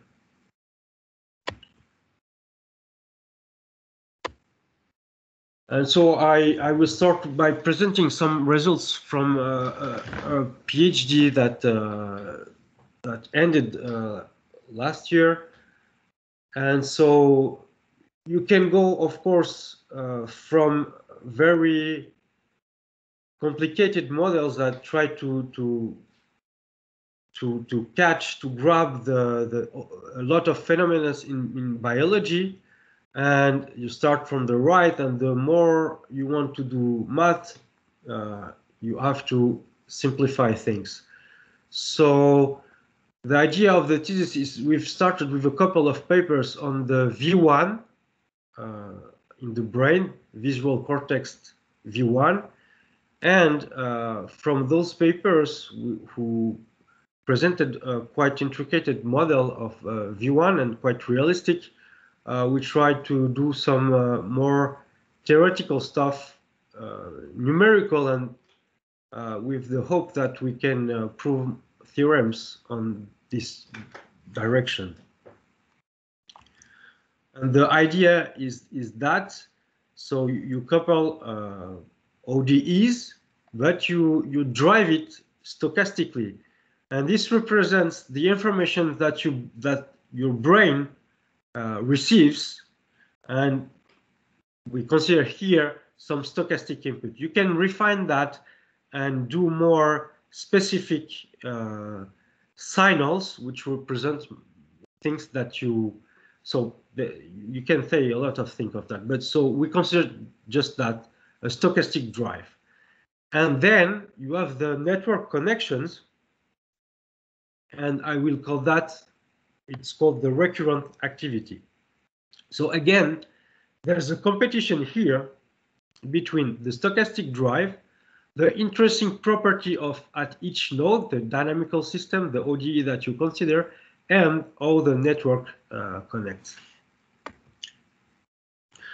So more precisely, we consider those equations. So the four equations are the Hodgkin-Huxley. I will come back to that later.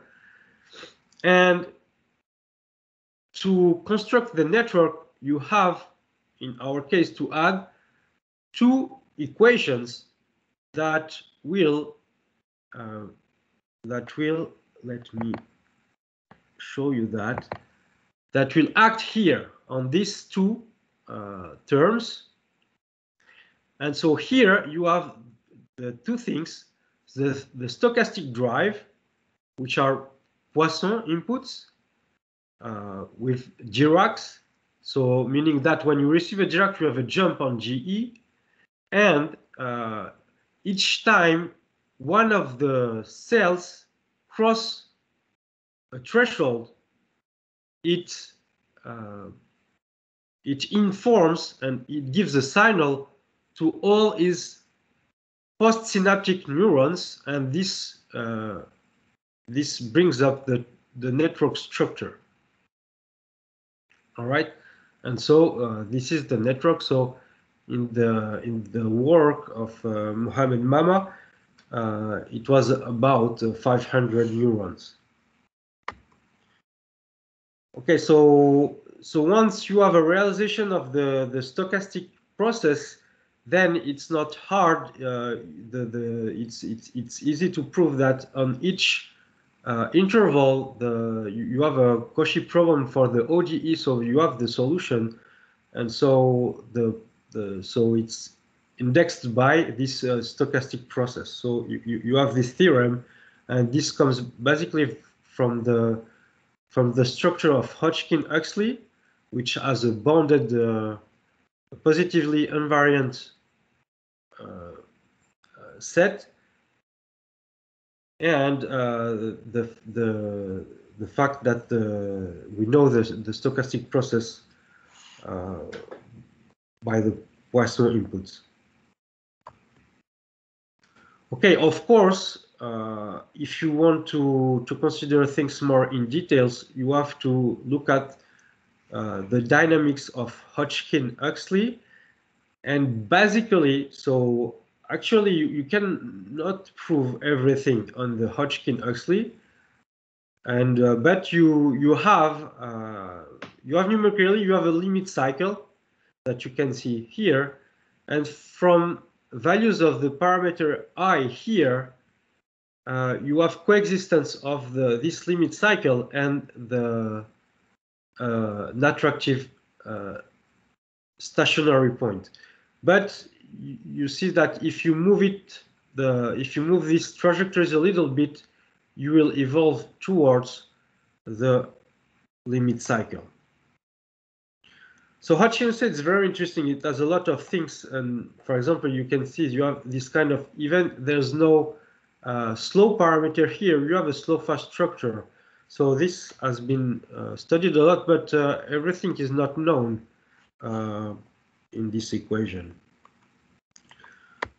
Okay, but now once you study the details from the Hodgkin-Huxley, you want to move to the whole structure of the network. And what we did here is what we found a path from stochastic homogeneity, meaning that all the neurons seem to spike randomly. So this is what is called a raster plot. And when you increase one of the parameters, you go from the stochastic homogeneity, where each neuron spikes randomly, towards states where you can see some structure in the spikes, and at the end you have the wall synchronization. So this is studied by the people from neuroscience and is correlated with so realistic is this one. When you from precise signals you can observe this kind of patterns. All right, so this is called more background activity, and this it follows some kind of stimulus. All right, and so this is an emergent property, the synchronization. Another one is that you get the correlation between GE and GI, which appears when you increase this parameter. You can observe gamma rhythm in the network, and the rhythm of the network can be different from the rhythm of each neuron. So again, there's a competition between mainly the three things: the interesting property of the nonlinear dynamics that you have on the neuron, then you have the stochastic drive, and then you have the interaction. And how this cooked up together, that's we try to study in there and to reach to this kind of pictures. And in our case, the neurons were kind of stimulated a lot, and the structure of the neuron of the network put down a little bit this excitation, and to make appear all these patterns. All right, I have to check the time. Yeah. Okay, and so this is the huge thing. So brain rhythms. So people observe a lot of rhythms, and so I think there's a lot of things to do for mathematicians to bring techniques to study this more. And so when you do these networks, again, you see these rhythms. For example, we were able to produce these gamma rhythms here. And so I put that because it's known in the community, in neuroscience community, that there is a correlation between GE. So GE, it's the conductance related to the excitation, and GI is the conductance related to inhibition. And you can observe this correlation. That's why I mentioned it in my previous slide. And so I just wanted to mention this work. Done with Leisong, and we consider a system which comes from more prey-predator. It's the Leslie Gower, but we changed it, so it's in between Fitsug Nagumo and Leslie Gower, and so we were able to mimic some properties of the GE and GI. And so by putting some stochastics inside, you can retrieve the spectral properties of that you observe in neuroscience, and the GE and GI correlation. Okay. Okay, so now I need to say more.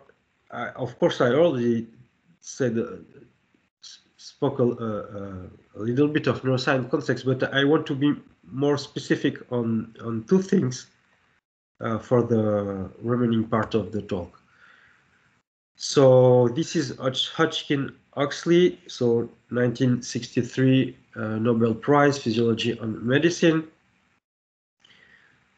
And after that, so Fitzhugh wanted to propose a two-dimensional ODE system able to capture excitability and oscillatory behavior. And I mentioned that because that's really what we wanted to do, and that's two important things that are present in Hodgkin-Huxley. And I'm going to use that after. And particularly now, I'm considering this PDE.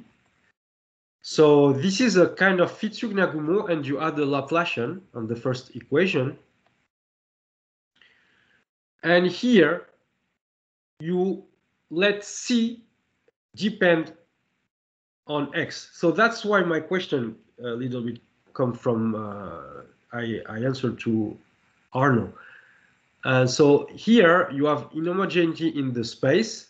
So C depends on X, and you can put in there the oscillatory and excitatory behavior. So oscillatory will oscillate, and if you have excitable cells, they will propagate the waves or not, depending on the value of C. All right. So here is an example that I have shown before to Vitaly actually, and here the C is cooked up, but it only uses the fact that C may either propagate or no or not the signal, and you get this kind of this behavior that may be used to represent some realistic observations in excitable tissue. All right.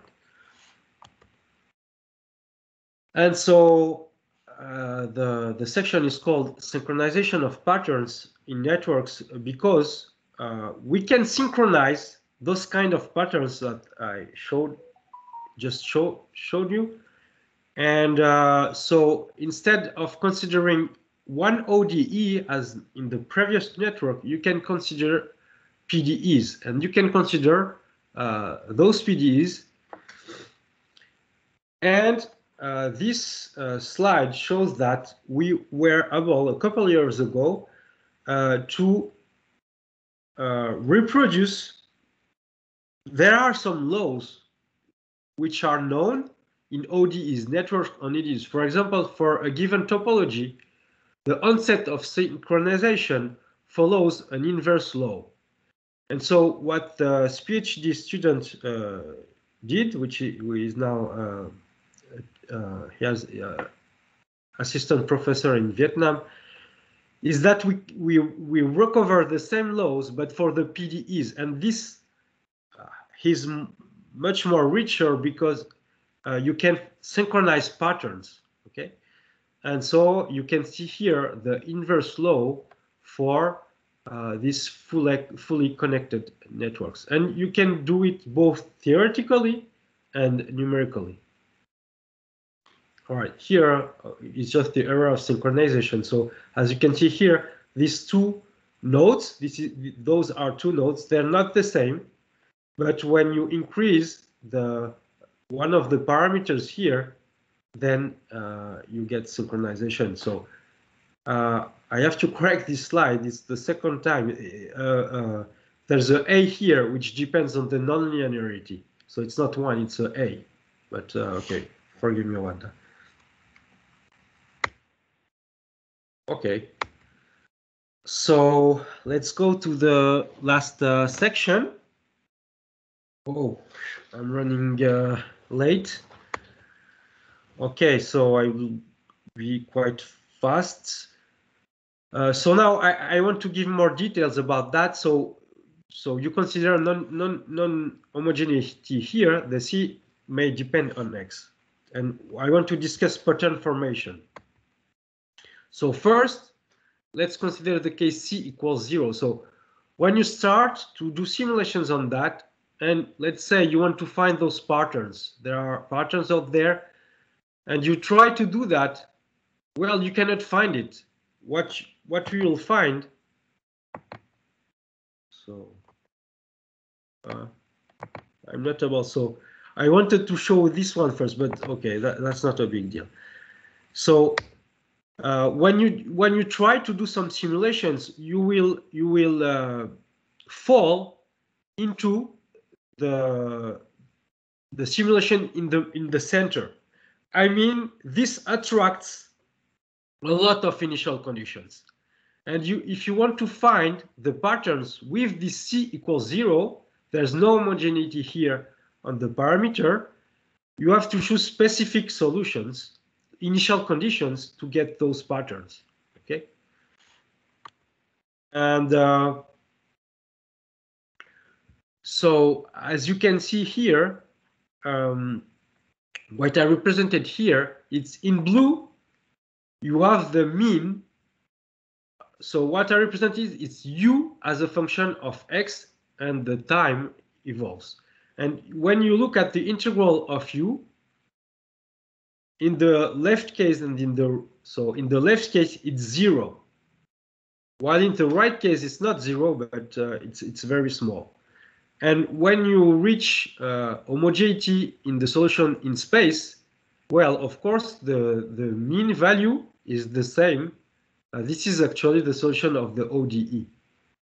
But so with that, you can actually find, you can actually prove that you can ensure that some initial conditions will not go through the homogeneous solution in space, which attracts the whole, almost the whole set of initial conditions. And this is the theorem. So you can ensure that you are not going towards the homogeneous solution in space. So I have, how many time I have? Yeah. All right. So however, so this theorem uses symmetry, and it proves that if you start with a specific set of initial conditions, then your integral is 0. That was the case in the spiral type pattern, and then you cannot go towards the homogeneous solution in space, because the homogeneous solution in space has the same mean as the ODE, and the ODE is a periodic solution which is not 0. Okay, and the last thing that I wanted to talk about is the non-homogeneity in space. And that was my question to Arno again. It's related to that. So at left, if C equals 0, you have if C equals 0 at right, you have a limit cycle, and at left, you go towards a stationary solution. And mixing up the two, you can propagate or not your signal. So I have played with the C0, but you can play also with the size of the region at which it's 0. Okay, but here I played with the C node. And so again, this I already showed you. And we can do more maths by considering a toy model, but I think I'm running late. So so just to say that considering with this toy model, which has some difficulties because the spectrum of the linear operator as 0 as a limit, as a subsequence of the spectrum as 0 as limit. But so you can work on the L2 setting. I use L2 because then you can split the L2 within the, again, subspaces. And so you can prove that. So it's not trivial because of the spectrum which approximates 0, but you can prove that with the LaSalle principle. And so this is the same stuff for the ODE. And so this is the eigenvalues of the linear system. So they approximate 0 with this one. And you have a cascade of bifurcation. I'm already done. If or I can directly switch to the end if you want. I don't know. And, well, yeah. Well, you have 1 minute more, please. Okay. Okay. And you can prove even if alpha becomes positive, you can still find solutions that are going to 0, right? And you have also a more general theorem, and you can prove that if you start, it's a local stability theorem, and you are going to either you can go to a periodic solution, or it depends on the projection on the first subspace. All right. And so the proof relies on the estimates here. And okay, basically I'm done. So this is the propagation or not of the signal in 1D. And you can generalize that with a C which depends on X. You can generalize ideas of the toy model to get those results. Okay, thank you. Well, thank you very much, Benjamin. I really like all these patterns and synchronization because we work a lot on these neuroscience problems, and there are many, many open questions. Unfortunately, we have very limited time to discuss, but I cannot resist to ask you just 1 or 2 short questions. In the first part of your talk, when you presented these discrete models, meaning these couple systems, big systems of ordinary differential equations. And with these network properties. So how this results depends on this network, on the geometry of this network, on this geometry of these connections between different nodes. Oh yes, yeah, I didn't speak about that. So this is inspired by these previous works that are inspired by real data, and so it's a stochastic, meaning that for each, for example, for each there are 2 kinds of neurons, excitatory and inhibitory, and so for each inhibitory you pick up randomly inhibitory neurons and excitatory neurons, and it's written right there. So there is yeah, and that's the idea. So this is random, but then the parameter is the density of these connections, right? Yeah. So yeah. So it's more simple than that. So you say that for example, for each e-neuron, you will pick up 50 e-neurons randomly among the e-neurons. And for each I-neuron, you will pick up 190 excitatory neurons, etc. Right. Yes. But what is very important, and of course we need to return to this question later, that in reality these connections are not random, but there are some special places, in particular called epicenters, connected to some very specific geometry. But okay, yeah. But another question which I'd like to ask right now. So in the same model which you showed now, it explained now, can you have spatial structure, not only time oscillations, but spatial temporal patterning behavior in this model? Yeah, of course, we did not consider here that, but in other works, without stochastic, we considered, yes. And so, yeah, you have these wave propagations, and yeah, of course, the Hodgkin-Huxley actually, it has the space in it. But here we don't consider it. But yes, you can also have. Well, that. I mean space not exactly the same meaning. The space is different parts of your network fire at different times. Yes. You have that. So here, yeah, I did not consider that. We look at that, but we not delve into that. It was another work to do. Yeah, you have that. Yes. Yeah, I understand your question. Thank you very much. It was. Yeah. Okay. Yes, thank you very much again, and we'll certainly return to these questions. Now we have to finish the session. I would like to thank all speakers and also to recall you that we return back 1 hour later after the break to our last plenary lecture and session. So I see you later. Bye for now.